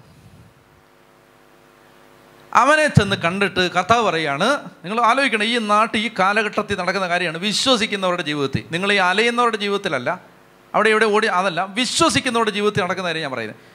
ഇന്ന ആളെ ചെന്ന് കാണാൻ പറഞ്ഞു. എന്നിട്ട് എന്നാ പറയണം? ആ ആളോട് ആ കോളേജ്, ബാക്കി അവനോട് പറഞ്ഞോളാന്ന് പറഞ്ഞു. നീ ആ ആളോട് പറയണം ആ കോളേജിലേക്ക് പോകാൻ പറഞ്ഞു. അങ്ങനെ ഇത് പറയാൻ പറഞ്ഞത്. ഈ അമ്മ ചെന്നിട്ട് പറഞ്ഞു, ഈശോ എൻ്റെ അടുത്ത് ഇങ്ങനെ പറഞ്ഞു, നിങ്ങൾ ആ കോളേജിലേക്ക് ചെല്ലാൻ പറഞ്ഞു. ഇനി മറ്റേ ആളും ഇതുപോലെ വിശ്വാസത്തിൽ ജീവിക്കുന്ന ആളാണ്. കർത്താവ് പറഞ്ഞല്ലേ, ആ കോളേജിലേക്ക് പോക്കളയാം, എന്നാന്ന് അറിഞ്ഞിട്ട് വരാം. ആ കോളേജിലേക്ക് ചെന്ന് ഈ കത്തോലിക്ക വിശ്വാസത്തിൽ ജീവിക്കുന്ന ഈ മനുഷ്യൻ ആ കോളേജിലേക്ക് ചെന്നപ്പോൾ ഒരു സത്യം മനസ്സിലാക്കി, അവിടെ വിശുദ്ധ കുർബാന, അവിടെ അനേകം കാത്തലിക് കുട്ടികളുണ്ട്, അവർക്ക് വിശുദ്ധ കുർബാനയില്ല. അയാൾ അവിടുത്തെ മാനേജ്മെൻറ്റിനെ കണ്ടിട്ട് സംസാരിച്ചിട്ട് ചോദിച്ചു, എനിക്കൊരു 25 സെൻറ്റ് സ്ഥലം തരാമെന്ന് ചോദിച്ചു. നിങ്ങളുടെ കോളേജിനകത്ത് എന്തിനാ? ഞാൻ ഒരു പള്ളി വെച്ച് തരാമെന്ന് പറഞ്ഞു. ഞാൻ ഒരു പള്ളി വെച്ച് തരാമെന്ന് പറഞ്ഞു. അവർ പറഞ്ഞു, അതിനെന്താ? ഞങ്ങളുടെ വല്യപ്പന്മാരുടെ കാലത്ത്, ഞങ്ങൾ കാത്തലിക് അല്ലെങ്കിലും ഞങ്ങളുടെ വല്യപ്പന്മാരുടെ കാലത്ത് ഇതുപോലെ ഒരു സഭക്കാർക്ക് പള്ളിയില്ലാതെ വന്നപ്പോൾ ഞങ്ങളുടെ വല്യപ്പന് ഇതുപോലെ സ്ഥലം കൊടുത്തിട്ടുണ്ടെന്ന് പറഞ്ഞു. അതുപോലെ ആ വല്യപ്പൻ്റെ മക്കളെ ഞങ്ങൾ, സ്ഥലം എത്ര വേണ്ടേ? 25 സ്ഥലം.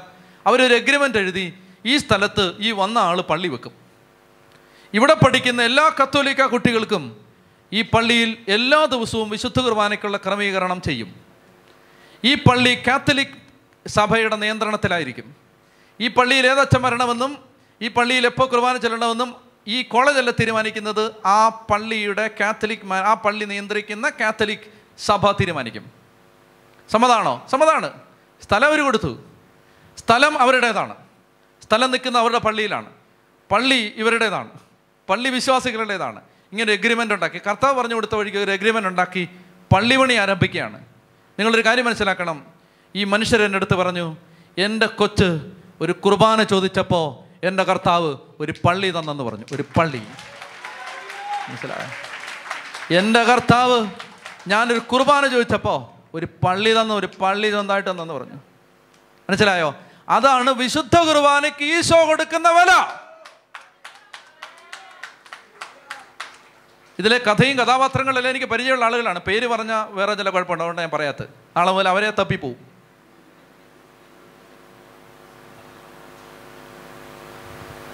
ഞങ്ങളെക്കുറിച്ച് വല്ലതും സംസാരിക്കുന്നുണ്ടോ എന്നൊക്കെ ചോദിച്ച് പൊക്കളയും. അതുകൊണ്ടാണ് പറയാത്തത്. കഥാപാത്രങ്ങൾ അപ്രസക്തമാണ്, ആരും ആയിക്കോട്ടെ. എനിക്ക് നേരിട്ട് ഫസ്റ്റ് ഹാൻഡ് നോളജാണ് ഞാൻ പറഞ്ഞത്, കേട്ടുകഥയല്ല, നേരിട്ട് ഇതിലെ എല്ലാ കഥാപാത്രങ്ങളും എനിക്കറിയാം. മനസ്സിലായോ? അതാണ് ദൈവം. വിശുദ്ധ കുർബാനയ്ക്ക് ഈശോ കൊടുത്ത വില അതാണ്. അപ്പം നീ കുർബാന കാണാതിരുന്നാൽ നീ ആലോചിച്ച് നോക്ക്, ഈശോ അത്രയ്ക്ക് ഒരു കുർബാന ഇല്ലെന്ന് പറഞ്ഞപ്പോൾ പള്ളി വെച്ച് കൊടുത്തു. ഓ, എന്തു കാര്യം ഇതൊക്കെ!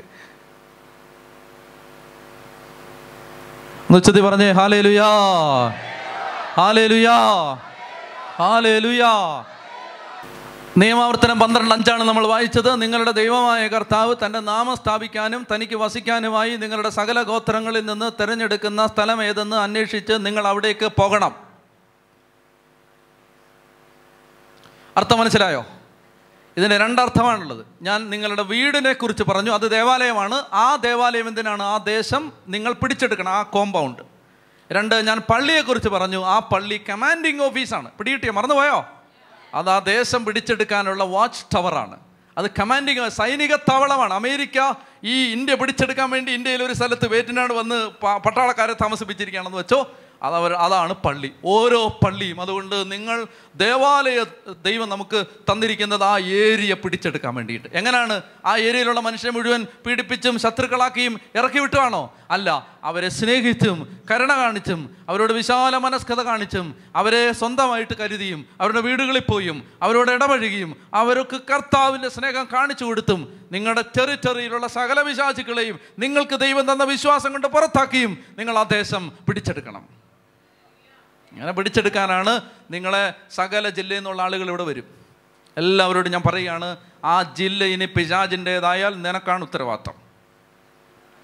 അവിടേക്ക് കർത്താവിൻ്റെ സ്നേഹവും കരുണയും ഒഴുകി ഒഴുകി ഒഴുകി ഒഴുകി ഒഴുകി ഇറങ്ങാൻ ദൈവം തന്നെ. ഇതൊരു ദിവസം കൊണ്ട് സംഭവിക്കണമെന്നില്ല.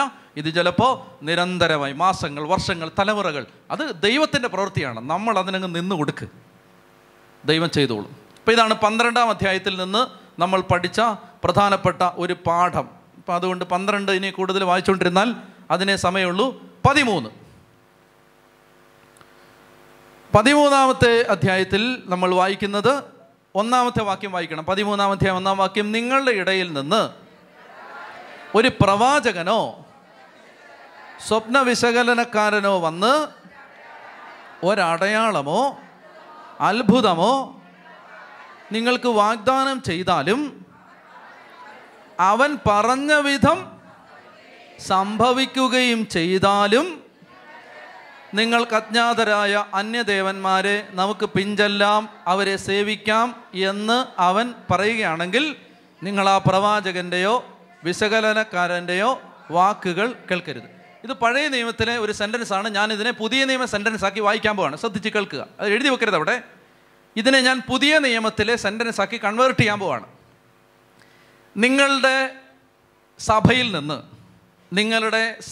നിന്ന് അല്ലെങ്കിൽ ക്രിസ്തീയ വിശ്വാസത്തിൽപ്പെട്ടവരിൽ നിന്ന്, ഞാനിതിനെ ന്യൂ ടെസ്റ്റമെൻറ്റിൻ്റെ സ്പിരിറ്റിൽ കൺവേർട്ട് ചെയ്യാൻ പോവാണ്. നിങ്ങളുടെ സഭയിൽ നിന്നോ നിങ്ങളുടെ ക്രിസ്തീയ വിശ്വാസം ജീവിക്കുന്ന ആളുകളുടെ ഇടയിൽ നിന്നോ ഒരു പ്രവാചകനോ ഒരു സ്വപ്ന വിശകലനക്കാരനോ വന്ന് ഒരടയാളമോ അത്ഭുതമോ സംഭവിക്കുമെന്ന് പറയുകയും അത് സംഭവിക്കുകയും ചെയ്താലും സുവിശേഷത്തിന് വിരുദ്ധമായ ഒരു പ്രബോധനത്തിൽ നിങ്ങൾ വിശ്വസിക്കരുത്. കിട്ടിയോ? പഴയ നിയമത്തിലാണ് നിങ്ങൾ അന്യദൈവന്മാരെ സേവിക്കുന്ന ആളുകൾ വന്ന് അവരും നമ്മളോടൊന്നും പറയുന്നൊന്നുമില്ല. ഇപ്പം നമ്മളോട് പറയുന്നത് ഈ വിശ്വാസത്തിനകത്ത് നിൽക്കുന്നവരാണ്. അവർ പറയുമ്പോൾ നമ്മൾ നോക്കുന്നത് അത്ഭുതം നടന്നല്ലോ. അപ്പോഴോ കർത്താവ് പറയും, കർത്താവിന് ഇതറിയാം, അത്ഭുതം കൊണ്ട് ആളുകൾ വരുമെന്നറിയാം. അതുകൊണ്ട് കർത്താവ് പറയാണ്, അവർ പറഞ്ഞ് അടുത്ത മാസം നിങ്ങൾക്കൊരു ആക്സിഡൻ്റ് ഉണ്ടാവും എന്ന് ഒരാൾ പറഞ്ഞു. ക്രിസ്തീയ വിശ്വാസത്തിൽപ്പെട്ട ഒരാളാണ് പറഞ്ഞതെന്ന് വെച്ചോ. അവർ പറഞ്ഞ വിധത്തിൽ അടുത്ത മാസം 30-ാം തീയതി നിങ്ങൾക്കൊരു ആക്സിഡൻ്റ് ഉണ്ടാവുകയും ചെയ്തു. എങ്കിലും അവർ പറയുന്നത് ഭീഷണിപ്പെടുത്തുന്ന സുവിശേഷമാണെങ്കിൽ നിങ്ങൾ അവരെ വിശ്വസിക്കരുത്. അനേകം പെന്തക്കോസ്ത് സമൂഹങ്ങളിലേക്ക് പോയ അനേകം പേര് പോയത് ചില അടയാളങ്ങൾ കണ്ടിട്ടാണ്. ഈ വചനം കേട്ടോ, ഇതങ്ങ് സ്വീകരിച്ചോ. അടയാളം കണ്ട് ഒരാളുടെയും സുവിശേഷം സത്യസുവിശേഷമാണെന്ന് വിശ്വസിക്കരുത്. ഇതാരാ പറഞ്ഞത്? അനാദി മുതലേ ഉണ്ടായിരുന്നവനും ആയിരുന്നവനും ആയിരിക്കുന്നവനും സർവശക്തനുമായ അത്യുന്നതനായ ദൈവം പറയുകയാണ്, നിങ്ങളുടെ ഇടയിൽ നിന്ന് ഒരു പ്രവാചകനോ ഒരു സ്വപ്ന വിശകലനക്കാരനോ വന്ന് ഒരടയാളമോ അത്ഭുതമോ വാഗ്ദാനം ചെയ്യുകയും അവൻ പറഞ്ഞ വിധം സംഭവിക്കുകയും ചെയ്താലും നിങ്ങൾ അന്യദേവന്മാരെ എന്ന് പറഞ്ഞാൽ സുവിശേഷമല്ലാത്തതിൻ്റെ പുറകെ പോകരുത്. എന്താണ് സുവിശേഷം? ശ്രദ്ധിക്കുക. എന്താണ് സുവിശേഷം? എന്താണ് സുവിശേഷം? ശ്രദ്ധിക്കുക. സുവിശേഷം എന്ന് പറഞ്ഞാൽ യേശു നിന്നെ രക്ഷിക്കും എന്നല്ല, യേശു നിന്നെ രക്ഷിച്ചു എന്നാണ്. അതാണ് സുവിശേഷം. യേശു നിന്നെ നാളെ നീ യേശുവിലേക്ക് വന്ന് നീ കുറെ കരഞ്ഞ് കുറെ നിലവിളിച്ച് നീ കുറെ മുട്ടലെറിഞ്ഞാൽ ചിലപ്പോൾ യേശു നിന്നെ രക്ഷിക്കുമായിരിക്കും. അതല്ല, യേശു നിന്നെ കുരിശിൽ ഓൾറെഡി രക്ഷിച്ച് കഴിഞ്ഞു എന്നതാണ് സുവിശേഷം. യേശു നിന്റെ കെട്ടഴിച്ചു എന്നതാണ് സുവിശേഷം. യേശു നിന്നെ വിടുവിച്ചു എന്നതാണ് സുവിശേഷം. യേശു നിന്റെ ജീവിതത്തിൽ നിന്റെ ഉള്ളിലേക്ക് ഇറങ്ങി വന്നു എന്നതാണ് സുവിശേഷം. മനസ്സിലായോ? അല്ലാതെ നീ കുറേ കാര്യങ്ങൾ 5000 കാര്യങ്ങൾ ചെയ്ത് നിനക്ക് നീ മസിലെല്ലാം പിടിച്ച് എന്തെങ്കിലും ചെയ്തിട്ടാണോ മാമോദിസ കിട്ടിയത്? പറ, ആണോ? അപ്പം നീ ഒരുപാട് തലകുത്തി മറിയൊന്നും വേണ്ട. നീ ഒത്തിരി തലകുത്തിയൊന്നും മറിയണ്ട. ചെയ്യാൻ ഈശോ പറഞ്ഞത് മാത്രം ചെയ്താൽ മതി. കേട്ടോ? ചെയ്യാൻ ഈശോ എന്താ പറഞ്ഞ്? എൻ്റെ ഓർമ്മയ്ക്കായി ഇത് ചെയ്യുവിൻ. അത് ഞങ്ങൾ ചെയ്യും. അല്ലാതെ ആരെങ്കിലും വന്നിട്ട് നീ അങ്ങനെ ചെയ്യും ഇങ്ങനെ ചെയ്യും, നീ 40 ദിവസം ഇങ്ങനെ ചെയ്യും, 50 ദിവസം ഇങ്ങനെ ചെയ്യും, അല്ലെങ്കിൽ സൗകര്യമുണ്ട് ചെയ്ത് വേണമെങ്കിൽ ചെയ്യും, സൗകര്യമുണ്ട് ചെയ്താൽ മതി. നീ ചെയ്തില്ലെങ്കിലും നിനക്ക് ഒന്നും വരാൻ പോണില്ല. അയ്യോ ഇനി 54 തവണ കുരിശിൻ്റെ വഴി ചൊല്ലിയില്ലെങ്കിൽ എന്തെങ്കിലും പറ്റുമോ? ഒരു പിണ്ണാക്കം പറ്റാൻ പോകുന്നില്ല. ചെയ്യാൻ പറഞ്ഞത് നീ ചെയ്യ്. നീ വള്ളിയിലൊന്നും വരുന്നില്ലല്ലോ. ഈ യാനക്കാരുടെ പുറകെ മാത്രമല്ലേ ഉള്ളൂ. ചെയ്യാൻ പറഞ്ഞത് ഞങ്ങൾ ചെയ്യും, അല്ലേ? ചെയ്യാൻ ഈശോ പറഞ്ഞു, നിങ്ങൾ കേട്ടോ, ചെയ്യാൻ പറഞ്ഞൊക്കെ ഞാൻ പറഞ്ഞുതരാം കേട്ടോ. എൻ്റെ നാമത്തിൽ പിതാവിൻ്റെയും പുത്രൻ്റെയും പരിശുദ്ധാത്മാവിൻ്റെയും നാമത്തിൽ അവരെ സ്നാനപ്പെടുത്തുവിൻ, ഞങ്ങളത് ചെയ്യും. എൻ്റെ ഓർമ്മയ്ക്കായി നിങ്ങളത് ചെയ്യുവിൻ, ഞങ്ങളത് ചെയ്തിരിക്കും. നിനക്ക് പാപമില്ലെന്ന് ആരെങ്കിലും പറഞ്ഞാൽ അത് ആത്മവഞ്ചനയാണ്, അവന് സത്യമില്ലെന്ന് വരും. എന്നാൽ നീ പാപങ്ങൾ ഏറ്റു പറയുമെങ്കിൽ ഞങ്ങളത് ചെയ്യും. 3 കൂദാശ ഞാൻ പറഞ്ഞേ: മാമോദീസ, മാമോദീസ, വിശുദ്ധ കുർബാന, കുമ്പസാരം. അവൻ അഗ്നിയാലും ആത്മാവിനാലും നിങ്ങൾക്ക് സ്നാനം നൽകും. പരിശുദ്ധാത്മാവ് വന്നു കഴിയുമ്പോൾ നിങ്ങൾ ശക്തി പ്രാപിക്കും. ഞങ്ങളത് ചെയ്യും. അതാണ് സ്ഥൈര്യ ലേപനം. നിങ്ങളിൽ ആരെങ്കിലും രോഗിയാണെങ്കിൽ സഭയിലെ ശ്രേഷ്ഠന്മാരെ വിളിക്കട്ടെ, അപ്പോൾ അവർ വന്ന് അവനെ തൈലം പൂശി പ്രാർത്ഥിക്കട്ടെ. ഞങ്ങളത് ചെയ്യും. അതാണ് രോഗി ലേപനം. ഇങ്ങനെയെല്ലാം എൻ്റെ ഓർമ്മയ്ക്കായി നിങ്ങളിത് ചെയ്യുവിൻ എന്ന് പറഞ്ഞപ്പോൾ ചെയ്യാൻ കുറച്ച് പേര് വേണം. അവരെ കർത്താവ് പുരോഹിതരാക്കി മാറ്റി. ഞങ്ങളത് ചെയ്യും. വിവാഹം അത് അനാദി മുതലേ ഉള്ള കൽപ്പനയാണ്. നിനക്ക് ചേർന്ന ഇണയെ തരും, അതും ഞങ്ങൾ ചെയ്യും. ഉച്ചത്തിൽ പറഞ്ഞേ ഹല്ലേലൂയാ. ഞാൻ നിങ്ങളോട് പറയുന്നത്, തിരുസഭ കൂദാശകൾ അനുവർത്തിക്കാൻ ആവശ്യപ്പെട്ടിട്ടുണ്ട്, കർത്താവ് ആവശ്യപ്പെട്ടിട്ടുണ്ട്. അത് ചെയ്യാതെ നീ തെറ്റിദ്ധരിക്കരുത്. ഞാൻ എന്ത് ഉദാഹരണം പറഞ്ഞാലും അതിനെ പിടിച്ചു വരും. തെറ്റിദ്ധരിക്കരുത്. നീ അത് ചെയ്യാതെ നീ മല കയറാൻ പോവാണ്.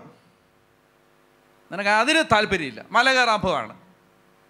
എനിക്ക് പറയാനുള്ളത്, നീ മല കയറിയില്ലെങ്കിലും നീ ബലിപീഠത്തിനടുത്ത് വാ. മലയൊന്നും കയറിയില്ലെങ്കിലും കുഴപ്പമില്ല. കയറണ്ടെന്ന് ഞാൻ പറഞ്ഞോ? ഞാനിത് പറയുകയാണ്, കാരണം നാളെ ഇത് മുറിക്കും. അതുകൊണ്ടാണ്. കയറണ്ടെന്ന് ഞാൻ പറഞ്ഞോ? ഇല്ല. ഞാൻ ഇടയ്ക്കിടയ്ക്ക് കയറണമെന്ന് കയറുന്ന ആളാണ്. കയറണ്ടെന്ന് ഞാൻ പറഞ്ഞോ? ഇല്ല. പക്ഷെ കുർബാന മുടക്കിയിട്ട് കയറരുത് കേട്ടോ. കൊന്ത ചൊല്ലണ്ടെന്ന് ഞാൻ പറഞ്ഞോ? കുർബാന മുടക്കിയിട്ട് ചെല്ലരുത്. മനസ്സിലായില്ലേ? അത്രയും പറഞ്ഞുള്ളൂ. അതിൻ്റെ പേരിലാണ് പിന്നെ തെറി വിളിക്കുന്നത്. അപ്പം ഇത് അതായത് ഈശോ പറഞ്ഞത് ചെയ്യാതെ ആവശ്യമില്ലാതെ അതിലെതിരെയും പലരും പറഞ്ഞതെല്ലാം ചെയ്യാൻ നടക്കുകയാണ്. ഈശോയോ, എന്നെ ശ്രദ്ധിക്കുക, ഈശോയോ വളരെ കൃത്യമായിട്ട് ഞാൻ പറയുന്നു, ഈശോയോ പരിശുദ്ധമാന സഭയോ ശുദ്ധമാന സഭയോ ഈശോയോ, ഈശോയും സഭയോ ഒന്നാണ്. സഭ പറഞ്ഞാലും ഈശോ പറഞ്ഞാലും ഒന്നാണ്. ഈശോയോ ശുദ്ധമാന സഭയോ പറഞ്ഞതല്ലാത്ത ഒന്നും ചെയ്യാൻ ഒരു വിശ്വാസിക്കും ഒരു ബാധ്യതയും ഇല്ല. എന്നാൽ ചെയ്തതുകൊണ്ട് തെറ്റൊന്നുമില്ല. ഞാൻ പറഞ്ഞത് ഭക്താഭ്യാസങ്ങളുടെ കാര്യമാണ്. അതൊക്കെ ഈശോയോ സഭയോ, ഇപ്പോൾ ജപമാല സഭ പറഞ്ഞിട്ടുണ്ട്, അത് ചെയ്യേണ്ട പ്രാർത്ഥനയാണ്. കുരിശിൻ്റെ വഴി സഭ തന്നിട്ടുള്ള പ്രാർത്ഥനയാണ്. എന്നാൽ 1910-ലും 17-ലും 50-ലും 2019-ലും ഒക്കെ പലരും കണ്ടുപിടിച്ച പ്രാർത്ഥനകൾ ചെയ്യണോ? എൻ്റെ അഭിപ്രായത്തിൽ ഒരു നിർബന്ധമില്ല. ബൈബിൾ വായിക്കേണ്ട നീ അത് വായിക്കാതെ വേറെ പലതും ചെയ്യാൻ നടക്കുകയാണ്. അത് ചെയ്യാൻ ഒരു ബാധ്യതയില്ല. ബൈബിൾ വായിക്കൂ. പരിശുദ്ധ കുർബാന ഭക്ഷിക്കേണ്ട നീ അതിന് നിനക്ക് സമയമില്ലാതെ വേറെ പലരും പറഞ്ഞ പലതും ചെയ്യാൻ നടക്കുകയാണ്, മാസങ്ങളും വർഷങ്ങളും. എന്തോ ഒരു അടിമത്താണിത്. ഒരു ബാധ്യതയില്ല. എന്നെ വളരെ ശ്രദ്ധിച്ച ഉദാഹരണങ്ങൾ ഞാൻ പറഞ്ഞാൽ എൻ്റെ കഴുത്തിന് പിടിക്കും, അതുകൊണ്ട് ഞാൻ പറയുന്നില്ല. ഉദാഹരണം പറഞ്ഞോ അത് കെണിയാവും. ഞാൻ ഉദാഹരണം പറയുന്നില്ല. കേൾക്കാൻ ചെവിയുള്ളവനും തലയ്ക്കകത്ത് വല്ല സാധനം ഉള്ളവനും മനസ്സിലാക്കട്ടെ.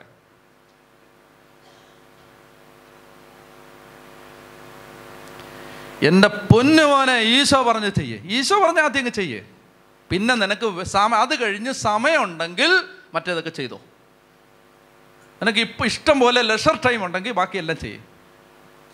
ഞാൻ നിങ്ങളോട് പറയട്ടെ, കർത്താവ് പറഞ്ഞത് ചെയ്യാൻ തന്നെ ഇവിടെ സമയമില്ല.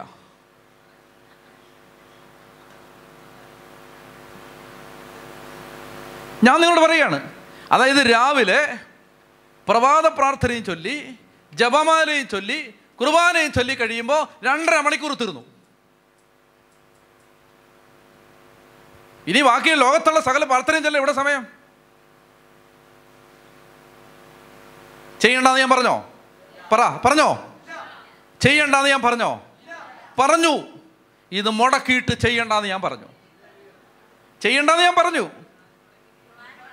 മനസ്സിലായോ? പ്രൊവൈഡഡ്. നീ ഇത് ചെയ്യാതെ, മനസ്സിലായോ? അത് ശ്രദ്ധിച്ചോണം. ഇത് ചെയ്യാതെ ചെയ്യണ്ടെന്ന് ഞാൻ പറഞ്ഞു. ഇത് ചെയ്തിട്ട് നിനക്ക് സമയം ഉണ്ടെങ്കിൽ നിനക്ക് ഇഷ്ടംപോലെ സമയം ഉണ്ടെങ്കിൽ കെട്ടിയവന് ചായ പോലും കൊടുക്കാതെ നീ ഇരുന്നങ്ങ് ചെയ്യേ. അതുപോലെ അങ്ങനെ തന്നെ ഭാര്യയ്ക്ക് സമയം കൊടുക്കാതെ നീ ഇരുന്നങ്ങ് ചെയ്യേ. എൻ്റെ ഒരു അഭിപ്രായത്തിൽ, എന്നോട് ക്ഷമിക്കണം, എൻ്റെ ഒരു അഭിപ്രായത്തിൽ തിരുസഭയുടെ ഔദ്യോഗിക പ്രാർത്ഥനകൾ ചൊല്ലാനുള്ള സമയം പോലും ഒരു മനുഷ്യന്, ജോലി ചെയ്യുന്നൊരു മനുഷ്യനില്ല. കുറേ മടിയന്മാർക്ക് കാണുമായിരിക്കും. അതായത് സാധാരണ മനുഷ്യർ ജോലിക്കൊക്കെ പോകുന്നവരല്ലേ നിങ്ങളൊക്കെ. അല്ലാതെ ശുശ്രൂഷ വരം കിട്ടി, ഉദാഹരണത്തിന് മുഴുവൻ സമയം ഇരുന്ന് പ്രാർത്ഥിക്കാൻ ദൈവം ഒരാൾക്ക് അതൊക്കെ എക്സെപ്ഷൻസ് ആണ്. അതൊക്കെ വരവും കൃപയും കിട്ടി, അതൊരു ന്യൂനപക്ഷമാണ്. ഞാൻ സാമാന്യ ജനത്തെക്കുറിച്ചാണ് പറയുന്നത്. സാമാന്യ ജനം.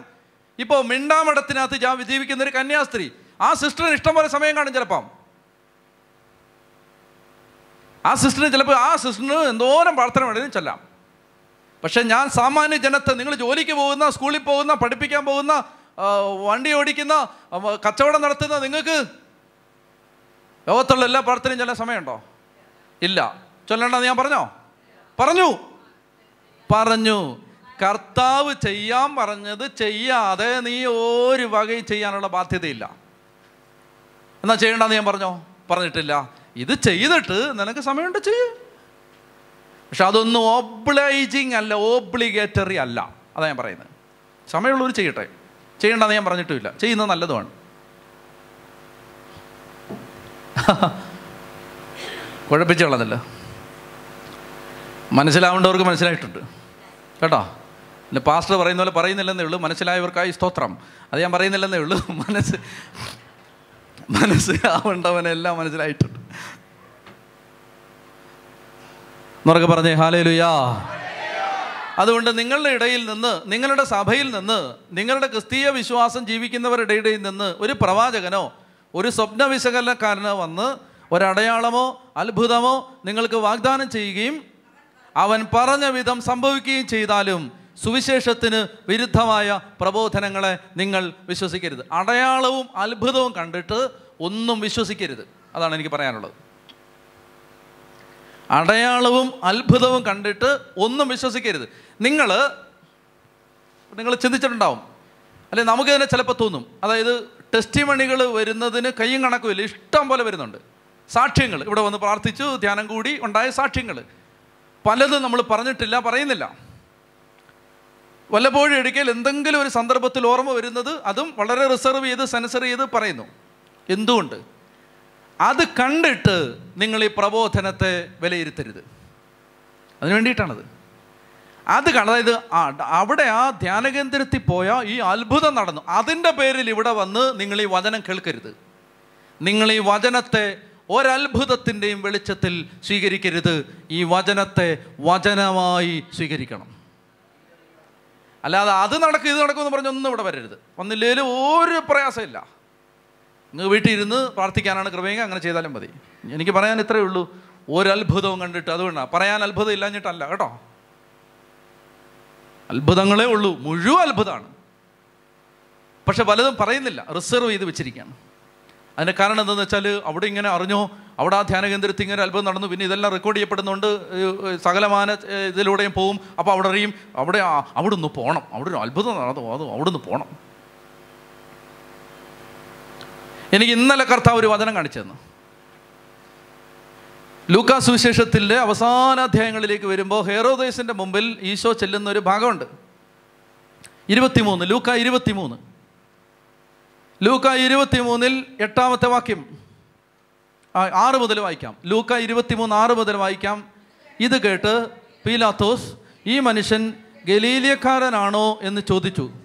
അവൻ ഹെറോദേസിൻ്റെ അധികാരത്തിൽപ്പെട്ടവനാണെന്നറിഞ്ഞപ്പോൾ പീലാത്തോസ് അവനെ അവൻ്റെ അടുത്തേക്ക് അയച്ചു. ആ ദിവസങ്ങളിൽ ഹെറോദേസ് ജെറുസലേമിലുണ്ടായിരുന്നു. ഇനി ശ്രദ്ധിക്കുക, ഇനി ആരും വായിക്കണ്ട, എന്നെ കേൾക്കുക. ഹെറോദേസ്, നിങ്ങളുടെ ബൈബിളിൽ നോക്കിയോ, ഹെറോദേസ് യേശുവിനെ കണ്ടപ്പോൾ അത്യധികം സന്തോഷിച്ചു. ഇന്നത്തെ ഭാഷയിൽ പറഞ്ഞാൽ മൗണ്ട് കാർമൽ ധ്യാനകേന്ദ്രത്തിലെത്തിയപ്പോൾ അവർ അത്യധികം സന്തോഷിച്ചു. എന്തെന്നാൽ അവൻ യേശുവിനെ പറ്റി കേട്ടിരുന്നത് കൊണ്ട് അവനെ കാണാൻ ആഗ്രഹിച്ചിരുന്നു. എന്തെന്നാൽ അവർ ഈ ധ്യാനകേന്ദ്രത്തിൽ നടക്കുന്ന അത്ഭുതങ്ങളെക്കുറിച്ച് കേട്ടതുകൊണ്ട് ഇവിടെ വരാൻ ആഗ്രഹിച്ചിരുന്നു. അവൻ ചെയ്യുന്ന ഏതെങ്കിലും ഒരത്ഭുതം കാണാമെന്ന് പ്രതീക്ഷിക്കുകയും ചെയ്തിരുന്നു. ഹെറോദേസ് യേശുവിനെ കാണാൻ ആഗ്രഹിച്ച എന്താണ്? What is the motivating factor behind the desire that Herod had in his heart to see Jesus? What is the motivating factor? എന്തെങ്കിലും ഒരു അത്ഭുതം ഇവനിൽ നിന്ന് കാണാം. കേൾക്കുന്നുണ്ടോ? അതിനാൽ അവൻ പലതും യേശുവിനോട് ചോദിച്ചു, പക്ഷേ യേശു ഒന്നിനും ഉത്തരം പറഞ്ഞില്ല. മനസ്സിലായോ? ഒരത്ഭുതവും കണ്ടിട്ട് നിങ്ങൾ സുവിശേഷത്തിലേക്ക് വരരുത്. എന്നാൽ അത്ഭുതങ്ങൾ തീർച്ചയായിട്ടും നിങ്ങളുടെ വിശ്വാസം, ഓരോരുത്തരുടെയും വ്യക്തിപരമായ ജീവിതത്തിലെ വിശ്വാസത്തെ ചില സന്ദർഭങ്ങളിൽ ഒന്ന് ലൈവ് ആക്കാൻ സഹായിച്ചേക്കാം. അതിനെ ഞാൻ തള്ളിക്കളയുന്നില്ല. എന്നാൽ എനിക്ക് പറയാനുള്ളത്, എനിക്ക് എൻ്റെ കർത്താവ് ഹൃദയത്തിൽ തരുന്ന ബോധ്യം, വചനത്തിൻ്റെ ടേസ്റ്റ് കിട്ടി വേണം നിങ്ങൾ വചനം പഠിക്കാൻ വരാൻ. ഒരത്ഭുതവും പ്രതീക്ഷിച്ച് വരരുത്. നിങ്ങൾ ആ വചനത്തിൻ്റെ ടേസ്റ്റ് കിട്ടി വന്നു കഴിയുമ്പോൾ നിങ്ങളുടെ ജീവിതം മുഴുവൻ അത്ഭുതങ്ങൾ സംഭവിച്ചുകൊണ്ടിരിക്കും. അതിവിടെ മാർക്കറ്റ് ഒന്നും ചെയ്യില്ല, പക്ഷെ അത് നടക്കും. അത് തന്നെ നടക്കും. അല്ല നിങ്ങൾ വരുന്നേ, നിങ്ങൾ ഈ വചനം കേട്ടപ്പോൾ, നിങ്ങൾ ആ വചനം സ്വീകരിച്ചപ്പോൾ നിങ്ങൾക്ക് വലിയ മാറ്റമുണ്ടായി, നിങ്ങളുടെ കുടുംബത്തിൽ വലിയ മാറ്റമുണ്ടായി. അതുകൊണ്ട് എന്നോട് ഇന്നലെ ഒരു സഹോദരി പറഞ്ഞു, വലിയ പാടാന്ന് പറഞ്ഞു ഇവിടെ നിന്ന് എത്താൻ. സത്യമാണത്. എന്നോട് വളരെ എന്താ പറയുക, വാഹന സൗകര്യമൊക്കെ ഉള്ള ഒരു ചേച്ചിയാണ് എൻ്റെ അടുത്ത് പറഞ്ഞത്, വലിയ പാടാച്ചാ ഇവിടെ നിന്ന് വരാൻ. അപ്പോൾ വണ്ടിയുള്ളവർക്ക് പോലും പാടാണ്. അപ്പോൾ വണ്ടിയില്ലാത്ത പാവങ്ങൾക്കൊക്കെ എന്തോരം കഷ്ടപ്പെട്ടാണ് വരുന്നത്.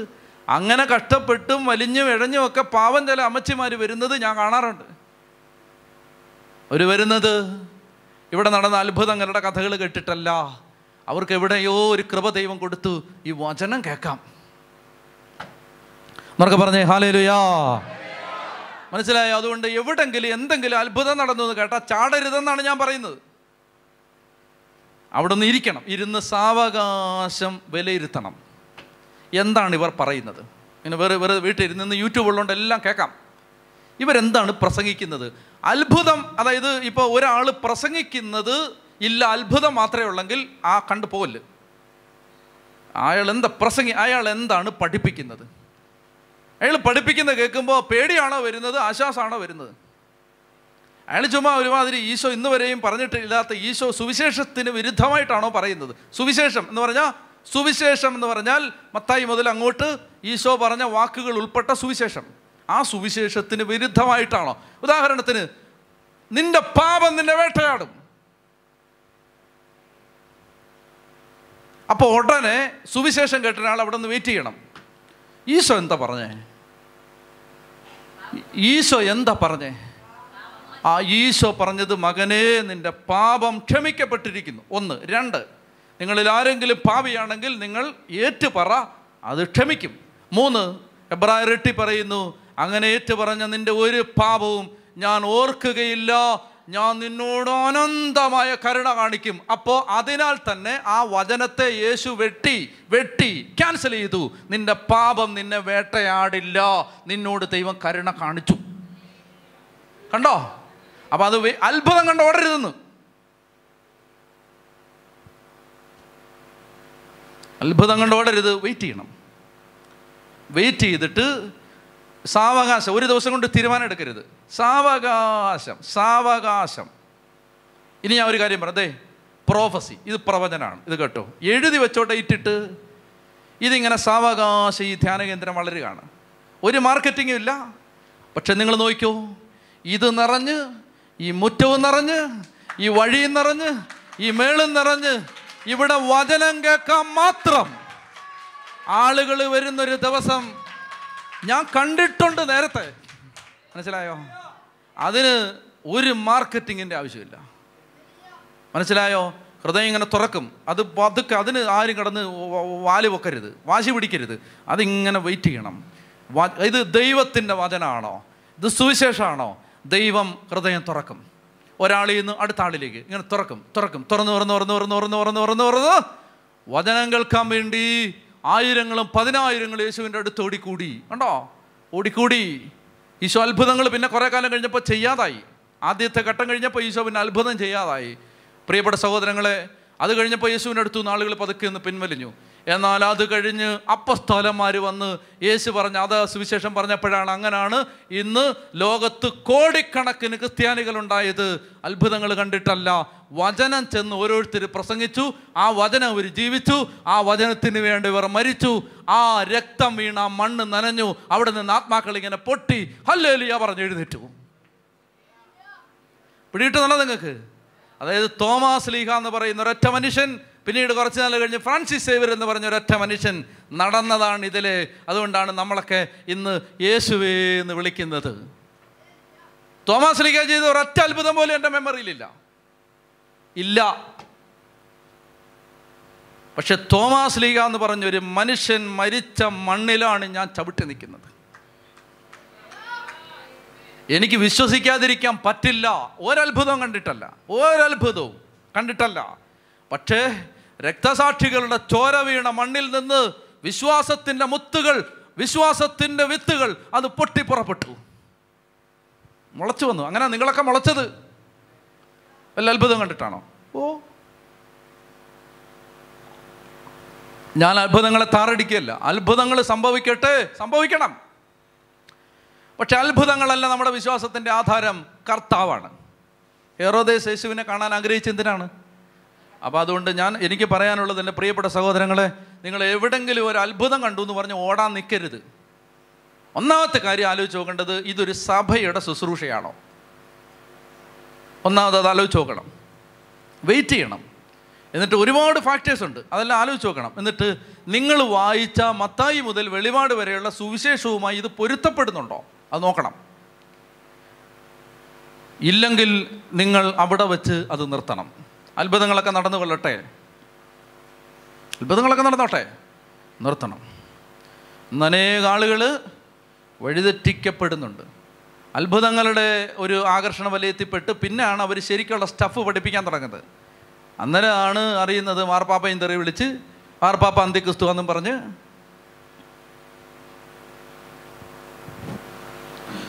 ഉച്ചത്തി പറഞ്ഞേ ഹല്ലേലൂയാ, ഉച്ചത്തി പറഞ്ഞേ ഹല്ലേലൂയാ. പോട്ടെ. അപ്പോൾ നിയമാവർത്തന പുസ്തകം 13-ാം അധ്യായം പറയുകയാണ്, നിങ്ങളാ പ്രവാചകൻ്റെയോ, 3-ാം വാക്യം, നിങ്ങളാ പ്രവാചകൻ്റെയോ വിശകലനക്കാരൻ്റെയോ വാക്കുകൾ കേൾക്കരുത്. ഇനിയാണ് രസം. എന്തുകൊണ്ടെന്നാൽ നിങ്ങൾ പൂർണ്ണ ഹൃദയത്തോടും പൂർണ്ണാത്മാവോടും കൂടെ തന്നെ സ്നേഹിക്കുന്നുണ്ടോ എന്നറിയാൻ നിങ്ങളുടെ ദൈവമായ കർത്താവ് നിങ്ങളെ പരീക്ഷിക്കുകയാണ്. അപ്പോൾ ഈ അത്ഭുതം നിങ്ങളെ ദൈവം പരീക്ഷിക്കാനായി അനുവദിച്ചതാണ്. നിങ്ങൾ സുവിശേഷം വിട്ടു പോകുമോ, നിങ്ങൾ സഭ വിട്ടു പോകുമോ എന്നറിയാൻ നിങ്ങളുടെ വിശ്വാസം പരീക്ഷിക്കാം. കണ്ടോ? അതുകൊണ്ട് ടി വിയിൽ ഒരു അത്ഭുതം കണ്ടു. രാവിലെ പ്രഭാതത്തിൽ നടന്ന ഒരു ഷോയിൽ ഒരു അത്ഭുതത്തെക്കുറിച്ച് ഞാൻ പറയാം. അവിടെ നിന്നൊക്കെ തിരിച്ചു വന്ന ചില ആളുകളുണ്ട്, അവർ പറഞ്ഞു തരും അത്ഭുതങ്ങൾ എങ്ങനെയാണ് ടി വിയിലൊക്കെ കാണിക്കുന്നതെന്ന്. എനിക്ക് പറയാനുള്ളത്, നിങ്ങളിത് ശ്രദ്ധിക്കണം. അതായത് അത്ഭുതങ്ങൾ ദൈവത്തിൽ നിന്ന് വരാം.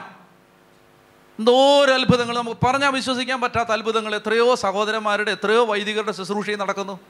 നിങ്ങൾ കാണുന്നില്ലേ? അതൊക്കെ എന്തോരം നമുക്ക് വിശ്വസിക്കാൻ പറ്റാത്ത കാര്യങ്ങൾ നമ്മുടെ പ്രിയപ്പെട്ട പുരോഹിതന്മാർ, പ്രിയപ്പെട്ട ആത്മായ സഹോദരന്മാർ ശുശ്രൂഷ ചെയ്യുമ്പോൾ നടക്കുന്നു. എന്തോരം അത്ഭുതങ്ങൾ! ദൈവത്തിൽ നിന്ന് അത്ഭുതങ്ങൾ വരും. എന്നാൽ എല്ലാ അത്ഭുതങ്ങളും ദൈവത്തിൽ നിന്ന് വരണമെന്നില്ല. അപ്പോൾ ഇനി ദൈവം തന്നെ ഒരു അത്ഭുതം ചെയ്ത് ചിലപ്പോൾ നിങ്ങളെ പരീക്ഷിക്കും. നിങ്ങൾ സുവിശേഷം വിട്ടു പോവോ, യേശുവിനെ വിട്ടു പോവോ, വിശുദ്ധ കുർബാന വിട്ടു പോവോ? അതുകൊണ്ട് എന്തെങ്കിലും ഒരു സാക്ഷ്യം കേട്ടു, ആരെങ്കിലും എന്തെങ്കിലും പറഞ്ഞു, യൂട്യൂബിൽ എന്തെങ്കിലും ഒന്ന് കേട്ടു, ഉടനെ അങ്ങോട്ട് ചാടാൻ നിൽക്കരുത്.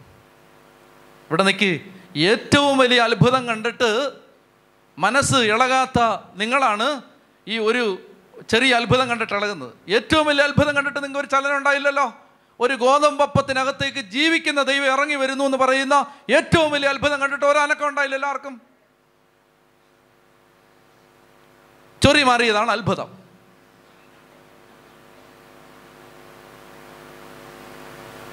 മനസ്സിലായോ? ചൊറി മാറിയതാണ് ഏറ്റവും വലിയ അത്ഭുതം. ഏറ്റവും വലിയ അത്ഭുതം അതൊന്നുമല്ല. ഏറ്റവും വലിയ അത്ഭുതം ജീവിക്കുന്ന ദൈവം പാപിയായ എൻ്റെ ആത്മാവിൽ ഇറങ്ങി വസിക്കാൻ വന്നു. അതാണ് വലിയ അത്ഭുതം. അത് കണ്ടിട്ട് ഇവിടെ ഒരുത്തനും ഒരനക്കമില്ല.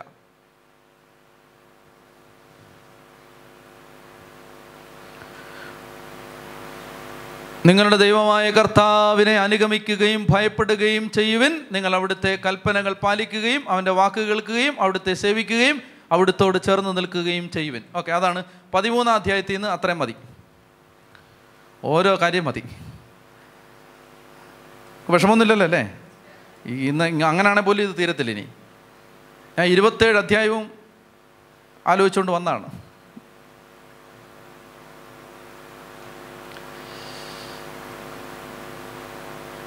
നിയമാവർത്തനം 14, അതുകൂടെ പറഞ്ഞാൽ ഇത് തീരും. ഇന്ന് എല്ലാം കോൺട്രവേഴ്ഷ്യൽ സബ്ജക്ട്സ് ആണ് ഇന്നെല്ലാം.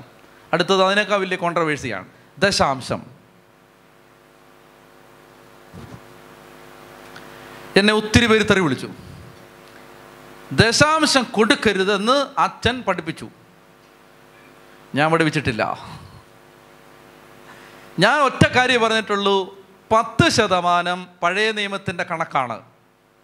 ഇതേ ഞാൻ പറഞ്ഞിട്ടുള്ളൂ. നിങ്ങൾ കൊടുക്കരുതെന്നോ 10% കൊടുക്കരുതെന്നോ 20% കൊടുക്കരുതെന്നോ 5% ഞാൻ പഠിപ്പിച്ചിട്ടില്ല. ഞാൻ പറഞ്ഞത് എന്താണ്, ഈ 10% കൊടുക്കണം എന്ന നിർബന്ധം പഴയ നിയമത്തിലെ നിയമമാണ്. മനസ്സിലായോ? അപ്പോൾ എനിക്ക് ദൈവം തന്ന മറുപടിയാണ് ഞാൻ ഈ 14-ാം അധ്യായത്തിൽ നിന്ന് പഠിപ്പിക്കാൻ പോകുന്നത്. അങ്ങനെ 10% കൊടുത്തില്ലെങ്കിൽ അത് പാപമാണെന്ന് ആരെങ്കിലും പഠിപ്പിക്കുന്നുണ്ടെങ്കിൽ നിങ്ങൾ ദശാംശത്തെക്കുറിച്ചുള്ള മുഴുവൻ ടീച്ചിങ് അനുസരിക്കണം. അതായത് 10% നീ 100 കിട്ടിയ 10 കൊടുത്തില്ലെങ്കിൽ ദൈവം നിന്നെ ശിക്ഷിക്കും എന്നാരെങ്കിലും പഠിപ്പിക്കുന്നുണ്ടെങ്കിൽ, ഹലോ, അങ്ങനെയുള്ളവരെല്ലാം ഞാൻ വെല്ലുവിളിക്കുന്നു. നിങ്ങൾ ദശാംശത്തിലെ ഒരു കാര്യം മാത്രമേ പറഞ്ഞിട്ടുള്ളൂ, ബാക്കി 2 കാര്യം കൂടി നിങ്ങൾ അനുസരിക്കണം. അത് നമുക്ക് നോക്കാം, വെയിറ്റ് ചെയ്യും. ദശാംശം എന്ന് പറഞ്ഞാൽ 3 ടൈപ്പ് ദശാംശമുണ്ട്. 3 ടൈപ്പ്. അതിലെ ഒരു ടൈപ്പാണ് എന്താണ്, ദേവാലയ പുരോഹിതന്മാർക്ക്, ലേവ്യർക്ക് 10% കൊണ്ട് കൊടുക്കണം. എനിക്ക് പറയാനുള്ളത്, ഇങ്ങോട്ട് നോക്കിയേ, എനിക്ക് പറയാനുള്ളത് അങ്ങനെ ഒരു നിർബന്ധം പുതിയ നിയമത്തിലില്ല. പിന്നെ കൊടുക്കണ്ടെന്നാണോ? ശ്രദ്ധിക്കുക, അറ്റമുറിയും കേൾക്കല്ലേ. കൊടുക്കണ്ടെന്നാണോ? കൊടുക്കണം. അല്പം വിതയ്ക്കുന്നവൻ അല്പം മാത്രം കൊയ്യും, കൂടുതൽ വിതയ്ക്കുന്നവൻ കൂടുതൽ കൊയ്യും. എന്നിട്ട് പൗലോസ് പറയുന്നുണ്ട്, നീ സന്മനസ്സോടെ, നല്ല മനസ്സോടെ വേണം കൊടുക്കാൻ. നല്ല മനസ്സോടെ. കർത്താവ് പറഞ്ഞു, കൊടുക്കുവിൻ നിങ്ങൾക്ക് കിട്ടും, അമർത്തി കുലുക്കി നിറച്ചളന്ന് നിങ്ങളുടെ മടിയിലിട്ട് തരും. എത്ര കൊടുക്കണം? അതാണ് എൻ്റെ ചോദ്യം. ഓരോരുത്തൻ്റെയും കഴിവും മനസ്സും അനുസരിച്ച് കൊടുക്കണം. 10 ഇട 50% കൊടുക്കുന്നവരെ എനിക്കറിയാം, 100% കൊടുക്കുന്നവരെ അറിയാം. 10% കൊടുത്തിട്ട് അതിൻ്റെ പേര് വീമ്പിളക്കി ഒരു ഹൃദയദാക്ഷിണ്യം ഇല്ലാതെ കഠിന ഹൃദയനായിട്ട് ജീവിക്കുന്നവരെ അറിയാം. 50, 60, 70 കൊടുത്തിട്ട് മിണ്ടാതെ കൊടുത്ത ഭാവം ഇല്ലാതെ പോകുന്നവരെ അറിയാം. കൊടുത്തതിൻ്റെ ഒരു കണക്ക് എഴുതി വെക്കാത്തവരെ അറിയാം. കൊടുക്കുന്നതിനെക്കുറിച്ച് വൻപ് പറയാത്തവരെ അറിയാം. അവരൊക്കെയാണ് പുതിയ നിയമം. അല്ലാതെ ഞാൻ 10% കൊടുത്തു, ഇന്നാണോ ഇന്ന് ഇപ്രാവശ്യം 10% അവർക്കാണ് കൊടുത്തു, ഇവർക്കാണ്. എന്തിന്? ആർക്ക് വേണം ഇവിടെ നിൻ്റെ 10% കൊണ്ട് ആറ്റിക്കള. മനസ്സിലായി? ശരിക്കും മനസ്സിലാക്കണം. അല്ല ദശാംശം കൊടുക്കരുത് എന്ന് ഡാനിയേൽ അച്ഛൻ പഠിപ്പിച്ചോ?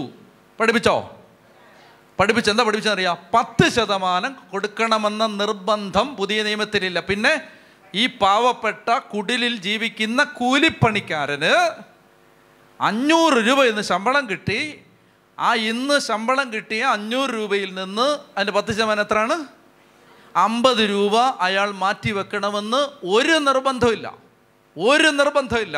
കാരണം അവൻ 600 രൂപ ലോൺ അടച്ചാലും അവൻ്റെ കടം തീരാത്ത അവസ്ഥയിലാണ് ഇവനിപ്പോൾ നിൽക്കുന്നത്.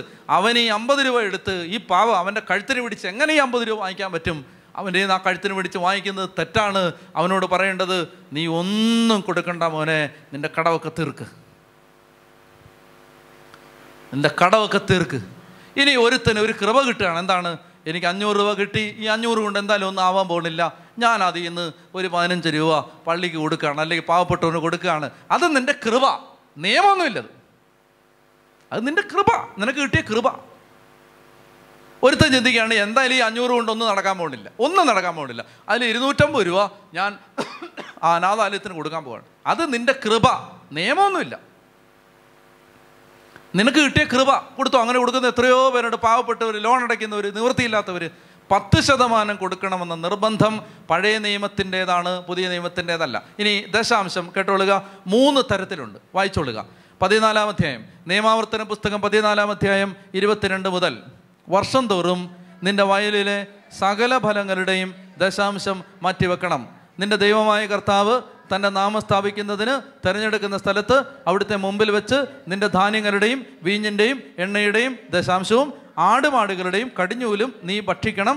നീ അവിടുത്തെ സദാ ഭയപ്പെടാൻ വേണ്ടിയാണത്. ദൈവമായ കർത്താവ് തൻ്റെ നാമം സ്ഥാപിക്കാൻ വേണ്ടി തിരഞ്ഞെടുത്ത സ്ഥലം നിനക്ക് ദശാംശം കൊണ്ടുപോകാൻ സാധിക്കാത്തത്ര ദൂരെയാണെങ്കിൽ നീ സമൃദ്ധമായി അനുഗ്രഹിക്കപ്പെടുമ്പോൾ ആ ഫലങ്ങൾ വിറ്റ് പണമാക്കി അവിടുന്ന് തിരഞ്ഞെടുത്തിരിക്കുന്ന സ്ഥലത്തേക്ക് പോകണം. അവിടെ വെച്ച് ആ പണം കൊണ്ട് നിനക്ക് ഇഷ്ടമുള്ള കാളയോ ആടുകളെയോ വീഞ്ഞോ ശക്തിയുള്ള ലഹരിപാനീയമോ മറ്റെന്തെങ്കിലും വാങ്ങാം. നിന്റെ ദൈവമായ കർത്താവിൻ്റെ മുമ്പിൽ വെച്ച് ഭക്ഷിച്ചും നീയും നിന്റെ കുടുംബങ്ങളും ആഹ്ലാദിക്കണം. 1, ഒരു 10% മാറ്റിവെക്കേണ്ടത് അത് വിറ്റ് നീ വിഗ്രഹിക്കുവാനും സെലിബ്രേറ്റ് ചെയ്യാനും വിദേശയാത്ര നടത്താനും ദൂരെയുള്ള സ്ഥലത്ത് പോകാനും പിള്ളേരെയും കൊണ്ട് പാർക്കിൽ പോകാനും ഒക്കെയാണ് ഒരു 10%. അത് ചെയ്യാൻ നീ ബാധ്യസ്ഥനാണ്. മറ്റേത് നീ വാശി പിടിച്ചാൽ ഇത് നീ ചെയ്തോണം.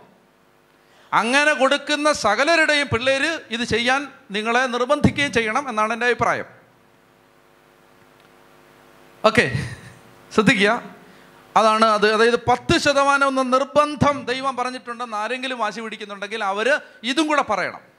1, ഇതുകൂടെ പറയണം. ഇതാരും പറയുന്നില്ലല്ലോ, അതാണ് എൻ്റെ സങ്കടം. ഇതാരും പറയുന്നില്ല, ഇതങ്ങ് വിട്ട് കളഞ്ഞു. മറ്റേത് മാത്രമേ ഉള്ളൂ. ഏതാണ്? ധ്യാന കേന്ദ്രത്തിന് കിട്ടുന്ന 10%, അത് മാത്രമേ പറയുന്നുള്ളൂ.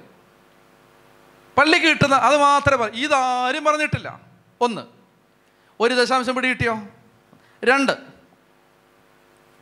27-ാമത്തെ വാക്യം, നിന്റെ പട്ടണത്തിൽ താമസിക്കുന്ന ലേവ്യരെ അവഗണിക്കരുത്. എന്തെന്നാൽ നിനക്കുള്ളതുപോലെ ഓഹരിയോ അവകാശമോ അവർക്കില്ല. ഓരോ 3-ാം വർഷത്തിൻ്റെ അവസാനം ആ കൊല്ലം നിനക്ക് ലഭിച്ച ഫലങ്ങളുടെ എല്ലാം ദശാംശം കൊണ്ടുവന്ന് നിന്റെ പട്ടണത്തിൽ സൂക്ഷിക്കണം. നിന്റെ പട്ടണത്തിൽ താമസിക്കുന്ന ഓഹരിയും അവകാശമില്ലാത്ത ലേവ്യർക്ക്. 2-ാമത്തേത് ഇങ്ങോട്ട് ശ്രദ്ധിച്ചേ. 2-ാമത്തേത് ഞാൻ പറയാത്ത പറയരുത്, ഞാൻ പറയുന്നത് മാത്രമേ പറയാവൂ. ചാടിക്കയറി എൻ്റെ കഴുത്തിൽ കയറി പിടിക്കരുത്. രണ്ടാമത്തെ ദശാംശം ലേവ്യർക്ക് കൊടുക്കുന്ന ദശാംശം. ലേവ്യർ എന്ന് പറഞ്ഞാൽ ആരാണ്? ദേവാലയ ശുശ്രൂഷകർക്ക് കൊടുക്കുന്ന ദശാംശം. അതാണ് ഈ ധ്യാനകേന്ദ്രത്തിന് കൊടുക്കുന്ന ദശാംശം, പള്ളിക്ക് കൊടുക്കുന്ന ദശാംശം, പിന്നെ ശുശ്രൂഷകർക്കൊക്കെ നിങ്ങൾ കൊടുക്കുന്നുണ്ടെങ്കിൽ അതൊക്കെ ഈ രണ്ടാമത്തെ 10%. മൂന്നാമത്തെ 10% നിന്റെ നാട്ടിൽ താമസിക്കുന്ന അനാഥരും വിധവകൾക്കും പാവപ്പെട്ടവർക്കും കൊടുക്കുന്ന ദശാംശം. ഇനി ഇങ്ങോട്ട് നോക്കണ്ടേ, 3 ടൈപ്പ് ദശാംശമാണ് പഴയ നിയമം പറയുന്നത്. 1, നിന്റെ കുടുംബം സന്തോഷിക്കാൻ വേണ്ടി നീ മാറ്റിവെക്കുന്ന ദശാംശം. 2, പള്ളിക്ക് കൊടുക്കുന്ന ദശാംശം. 3, നീ പാവപ്പെട്ടവന് കൊടുക്കുന്ന ദശാംശം.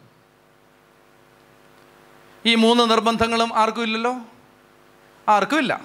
ഇനി ഇത് നിങ്ങൾക്ക് സംശയമുണ്ടെങ്കിൽ തോബിത്തിൻ്റെ പുസ്തകത്തിൽ അത് കൃത്യമായിട്ട് എഴുതിയിട്ടുണ്ട്. തോബിത്ത് ഇത് 3 ചെയ്തിരുന്ന ആളാണ്. തോബിത്തിൻ്റെ പുസ്തകം 1-ാം അധ്യായം. നിങ്ങൾ മടുത്തോ? ശ്രദ്ധിച്ചേ. തോബിത്തിൻ്റെ പുസ്തകം 1-ാം അധ്യായം 5 മുതലുള്ള വാക്യങ്ങൾ ഞാൻ വായിക്കാം കേട്ടോ. ഞാൻ വായിക്കാം, തപ്പണ്ട, വെറുതെ തപ്പി മടുക്കണ്ട, എന്നെ ഒന്ന് കേട്ടെ. ഞാൻ നിർത്താൻ പോവാം, ഒന്ന് കേട്ടെ. വിശ്വാസം ത്യജിച്ച ഗോത്രങ്ങളെല്ലാം ബാൽ കാളക്കുട്ടിക്ക് ബലിയർപ്പിച്ചു പോന്നു.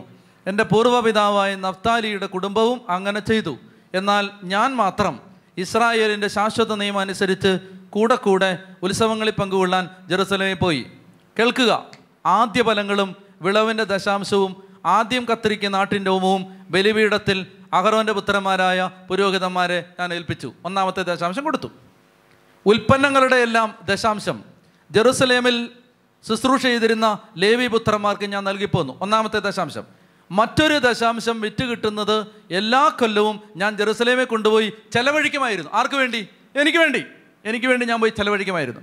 3-ാമതൊരു ദശാംശം എൻ്റെ പിതാമഹിയായ ദബോറ നിർദ്ദേശമനുസരിച്ച് എനിക്ക് കടപ്പാടുള്ളവർക്ക് ഞാൻ നൽകിപ്പോന്നു എന്ന് പറഞ്ഞാൽ പാവപ്പെട്ടവന് കൊടുത്തിരുന്നു. കേൾക്കുക, ആര് തെറ്റിദ്ധരിക്കരുത്. കൊടുക്കണമോ?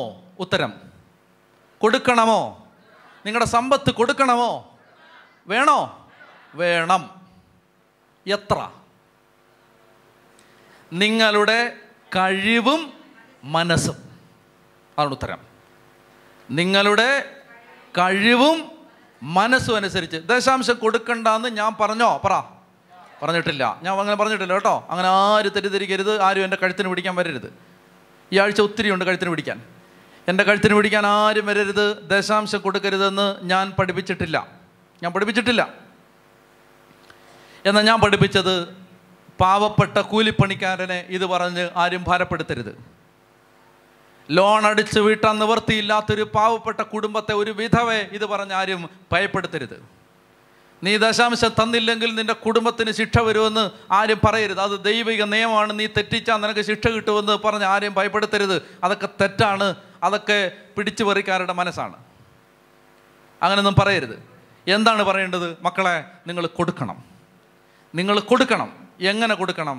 കൊരിന്തോസ് ലേഖനം 8-ാം അധ്യായം. കൊരിന്തോസ് ലേഖനം 8-ാം അധ്യായം. പൗലോസ് ലേഖനം എന്താ പറയുന്നത് നോക്കി. കൊരിന്തോസ് ലേഖനം 8-ാം അധ്യായം 8 മുതലുള്ള വാക്യങ്ങൾ. കൊരിന്തോസ് ലേഖനം 8-ാം അധ്യായം 8 മുതലുള്ള വാക്യങ്ങൾ എല്ലാവരും എടുക്ക്. ഇനി അത് സ്ക്രീനിൽ തെളിയട്ടെ, എന്നിട്ട് വായിക്കുക. കൊരിന്തോസ് ലേഖനം 8-ാം അധ്യായം. ഇനി സ്ക്രീനിലുണ്ട്. ബൈബിൾ എടുത്തിട്ടില്ലെങ്കിൽ സ്ക്രീനിൽ നോക്കി വായിക്കുക. ഞാൻ നിങ്ങളോട് 2 കൊരിന്തോസ് 8 കേട്ടോ. 2 കൊരിന്തോസ് 8. 2 കൊരിന്തോസ് 8-ാം അധ്യായം 8 മുതൽ. ഞാൻ നിങ്ങളോട് കൽപ്പിക്കുകയല്ല.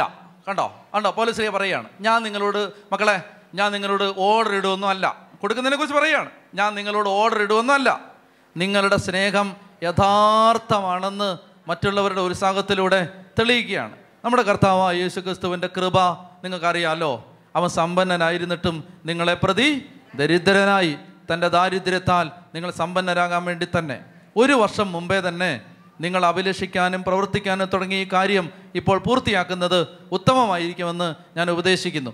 നിങ്ങൾ ആഗ്രഹത്താൽ പ്രകടിപ്പിച്ച സന്നദ്ധത എന്തെന്നറിയാം? ഇത് ജെറുസലേമിലെ ക്ഷാമം അനുഭവിച്ച പാവപ്പെട്ട സഹോദരന്മാരെ സഹായിക്കാമെന്ന് കോരിന്തിലുള്ളവർ പൗലോസിനെ അറിയിച്ചു. ഞങ്ങൾ അവരെ കുറച്ച് സഹായിക്കാം കേട്ടോ. 2 കൊരിന്തോസ് 8. അപ്പോൾ പൗലോസ് എന്ത് ചെയ്തു? ഇങ്ങോട്ട് നോക്കിയേ, എന്നെ നോക്കിയേ. പൗലോസ്ലീഹായോട് കൊരിന്തോസിലെ ആളുകൾ പറഞ്ഞു, പൗലോസ്ലീഹ ഞങ്ങൾ അവരെ സഹായിക്കാം, ഞങ്ങളവരെ സഹായിക്കാം, ജെറുസലേമിലെ പാവപ്പെട്ടവരെ ഞങ്ങൾ സഹായിക്കാം. അപ്പോൾ പൗലോസ്ലീഹ പറയാണ്, നിങ്ങളങ്ങനെ സഹായിക്കാമെന്ന് സന്നദ്ധത പ്രകടിപ്പിച്ചിരുന്നല്ലോ, അപ്പോൾ അത് നിങ്ങളിപ്പോൾ ചെയ്യണം, ആ സഹായം നിങ്ങൾ കൊടുത്തുവിടണം. പൗലോസ്ലീഹ പറയാണ്, ആ ജെറുസലേമിലെ പാവപ്പെട്ടവരെ സഹായിക്കാനുള്ള ആ സഹായം മക്കളെ നിങ്ങൾ കൊടുത്തുവിടണം. എന്നിട്ട് പൗലോസ്ലീഹ 12-ാമത്തെ വാക്യം, താല്പര്യത്തോടെയാണ് നൽകുന്നതെങ്കിൽ ഒരുവൻ്റെ കഴിവനുസരിച്ചുള്ള ദാനം ദൈവം സ്വീകരിക്കും, കഴിവില്ലായ്മ കണക്കാക്കേണ്ടതില്ല. അപ്പോൾ എൻ്റെ പ്രബോധനമല്ലല്ലോ, കഴിവില്ലായ്മ കണക്കാക്കേണ്ടതില്ല. എടാ, ഒരു പാവപ്പെട്ടവന് കഴിവില്ലെന്ന് മോനെ നീ കൊടുക്കണ്ടടാ. ഒരു പാവപ്പെട്ട ചേച്ചിക്ക് പിള്ളേരെ ട്യൂഷൻ ഫീസ് കൊടുക്കാനുള്ള കാശ് പോലും ഇല്ല. അന്നേരം ദശാംശം പറഞ്ഞ് കഴുത്തെ പിടിക്കരുത്. അവൾക്ക് പൈസ ഇല്ല, അവൾ ഭർത്താവ് മരിച്ച് കൊച്ചുങ്ങളെ വളർത്താൻ പാടുപെടുന്നൊരു സ്ത്രീയാണ്. അവളോട് പറയണം, മോളെ നീ വള്ളിക്ക് ഒന്നും തരണ്ട, നീ ഒന്നും തന്നില്ലേലും ദൈവം നിന്നെ അനുഗ്രഹിക്കും, നിനക്ക് കാശുണ്ടാവട്ടെ, അന്ന് നീ തരണം കേട്ടോ, ഇപ്പം ഒന്നും തരരുത്. ഇതൊക്കെയാണ് സുവിശേഷത്തിൻ്റെ സമീപനം. അല്ലാതെ നീ 10 കൊടുത്തില്ല അതുകൊണ്ട് നിനക്ക് നരകത്തി റെഡിയാക്കി വെച്ചിരിക്കുകയാണ് കൊള്ളക്കാർ. ഞാൻ പറയുന്നത് കത്തോലിക്ക സഭ അങ്ങനെയൊന്നും പഠിപ്പിക്കുന്നില്ല കേട്ടോ. അത് അങ്ങനെയൊന്നും ആരും കൊടുക്കണമെന്നൊക്കെ അച്ഛന്മാർ പറഞ്ഞിട്ടുണ്ട്, കൊടുക്കണമെന്ന് എല്ലാ അച്ഛന്മാരും പറഞ്ഞിട്ടുണ്ട്, പ്രബോധിപ്പിച്ചിട്ടുണ്ട്. അല്ലാതെ നീ 10% തന്നില്ലെങ്കിൽ നീ നരകത്തിൽ പോവും, നിനക്ക് ശിക്ഷ, അതൊക്കെ ചെയ്യുന്നത് ഓരോരുത്തർ അതുകൊണ്ട് ജീവിക്കുന്ന ആളുകളാണ്. ഞാൻ പറഞ്ഞ സഭകളൊന്നും അങ്ങനെയൊന്നും പഠിപ്പിക്കുന്നില്ല, അപ്പസ്തോലിക സഭകളൊന്നും പഠിപ്പിക്കുന്നില്ല. അല്ലാത്ത സഭകളൊക്കെ, അല്ലാത്ത കൂട്ടായ്മകളൊക്കെയാണ് ഇങ്ങനെ പഠിപ്പിക്കുന്നത്. ഇങ്ങനെ തന്നില്ലെങ്കിൽ ഇപ്പം നിന്നെ ശരിയാക്കി കളയും. ഇനി ഇതിനകത്ത് ഏറ്റവും വലിയ വിരോധാഭാസം എന്തെന്നറിയാമോ? പഴയ നിയമത്തിലെ പൗരോഹിത്യം തള്ളിക്കളഞ്ഞു, പഴയ നിയമത്തിലെ എല്ലാ കാര്യങ്ങളും തള്ളിക്കളഞ്ഞിട്ട് ദശാംശം മാത്രം ഇങ്ങെടുത്തു. എന്തോ ഒരു കലയല്ലേ ഇത്. കാശിൻ്റെ ഏർപ്പാട് വന്നപ്പോൾ പഴയ നിയമം സൂപ്പറാണ്. ബാക്കി പഴയ നിയമത്തിലെ പുരോഹിതന്മാർ ഈ വേഷമൊക്കെ ധരിക്കുന്നത് പഴയ നിയമമല്ലേ, പഴയ നിയമം. കാശിന് മാത്രം ഒരു പഴയ നിയമം ഇല്ല അല്ലേ? പുരോഹിതൻ ഈ വസ്ത്രം ധരിച്ച്, പഴയ നിയമ പുരോഹിതൻ്റെ ദൈവം പറഞ്ഞു കൊടുത്ത വേഷമാണിത്. അവ പൗരോഹിത്യത്തെ സംബന്ധിച്ച് ദൈവത്തിൻ്റെ ഒരു പദ്ധതിയുടെ ഭാഗമാണിത്, ഈ വേഷം ധരിക്കുന്നത്. അത് പഴയ നിയമം, ഞങ്ങൾ വേർപെട്ടവർ അതൊന്നും പാലിക്കത്തില്ല. കൊള്ള നടത്താൻ ഒരു കുഴപ്പമില്ല, 10%. പഴയ നിയമത്തിലെ ദശാംശം എന്ന് പറഞ്ഞാൽ, സത്യം പറഞ്ഞാൽ ദശാംശം വാങ്ങിക്കാനുള്ള അധികാരം അപ്പസ്തോലിക സഭകൾക്ക് മാത്രമാണ്. കാരണം അവരാണ് പഴയ നിയമത്തിലെ ദൈവം ശാശ്വതമായി സ്ഥാപിച്ച എല്ലാ കാര്യങ്ങളും ഇപ്പോഴും നിലനിർത്തുന്നത്. പൗരോഹിത്യം അത് നിലനിർത്തുന്ന ഒരു സഭയ്ക്ക് ദശാംശം വാങ്ങിക്കാനുള്ള അവകാശമുണ്ട്. അതായത് ഇതിനകത്ത് എന്താ പറയുന്നത്, അത് നമ്മൾ ചെയ്യാൻ പാടുള്ളൂ. കർത്താവ് പറഞ്ഞ ഇതാണ്, ആരെയും പണത്തിന് വേണ്ടി ഞെരുക്കരുത്, പണം കിട്ടാൻ വേണ്ടി ഒരു കാര്യവും പറയരുത്, ഒന്നും പറയരുത്, പണം കിട്ടാൻ വേണ്ടി ഒന്നും പറയരുത്. ഇതാണ് ദൈവത്തിന്. എന്നാൽ പൗലോസ്ലീഹ പറയുകയാണ്, എന്താണ്, നിങ്ങൾ അത് കൊടുക്കുമ്പോൾ താല്പര്യത്തോടെയാണ് നൽകുന്നതെങ്കിൽ ഒരുവൻ്റെ കഴിവനുസരിച്ചുള്ള ദാനം ദൈവം സ്വീകരിക്കും, കഴിവില്ലായ്മ കണക്കിലെടുക്കേണ്ടതില്ല. മറ്റുള്ളവർ കഷ്ടപ്പെടരുതെന്നും നിങ്ങൾ കഷ്ടപ്പെടണമെന്നും അല്ല ഞാൻ അർത്ഥമാക്കുന്നത്. അവരുടെ സമൃദ്ധിയിൽ നിന്ന് നിങ്ങളുടെ കുറവ് നികത്തപ്പെടുന്നതിന് നിങ്ങളുടെ ഇപ്പോഴത്തെ സമൃദ്ധിയിൽ നിന്ന് അവരുടെ കുറവ് നികത്തണമെന്നും അപ്രകാരം സമത്വമുണ്ടാകണമെന്നുമാണ് എഴുതപ്പെട്ടിരിക്കുന്നത്.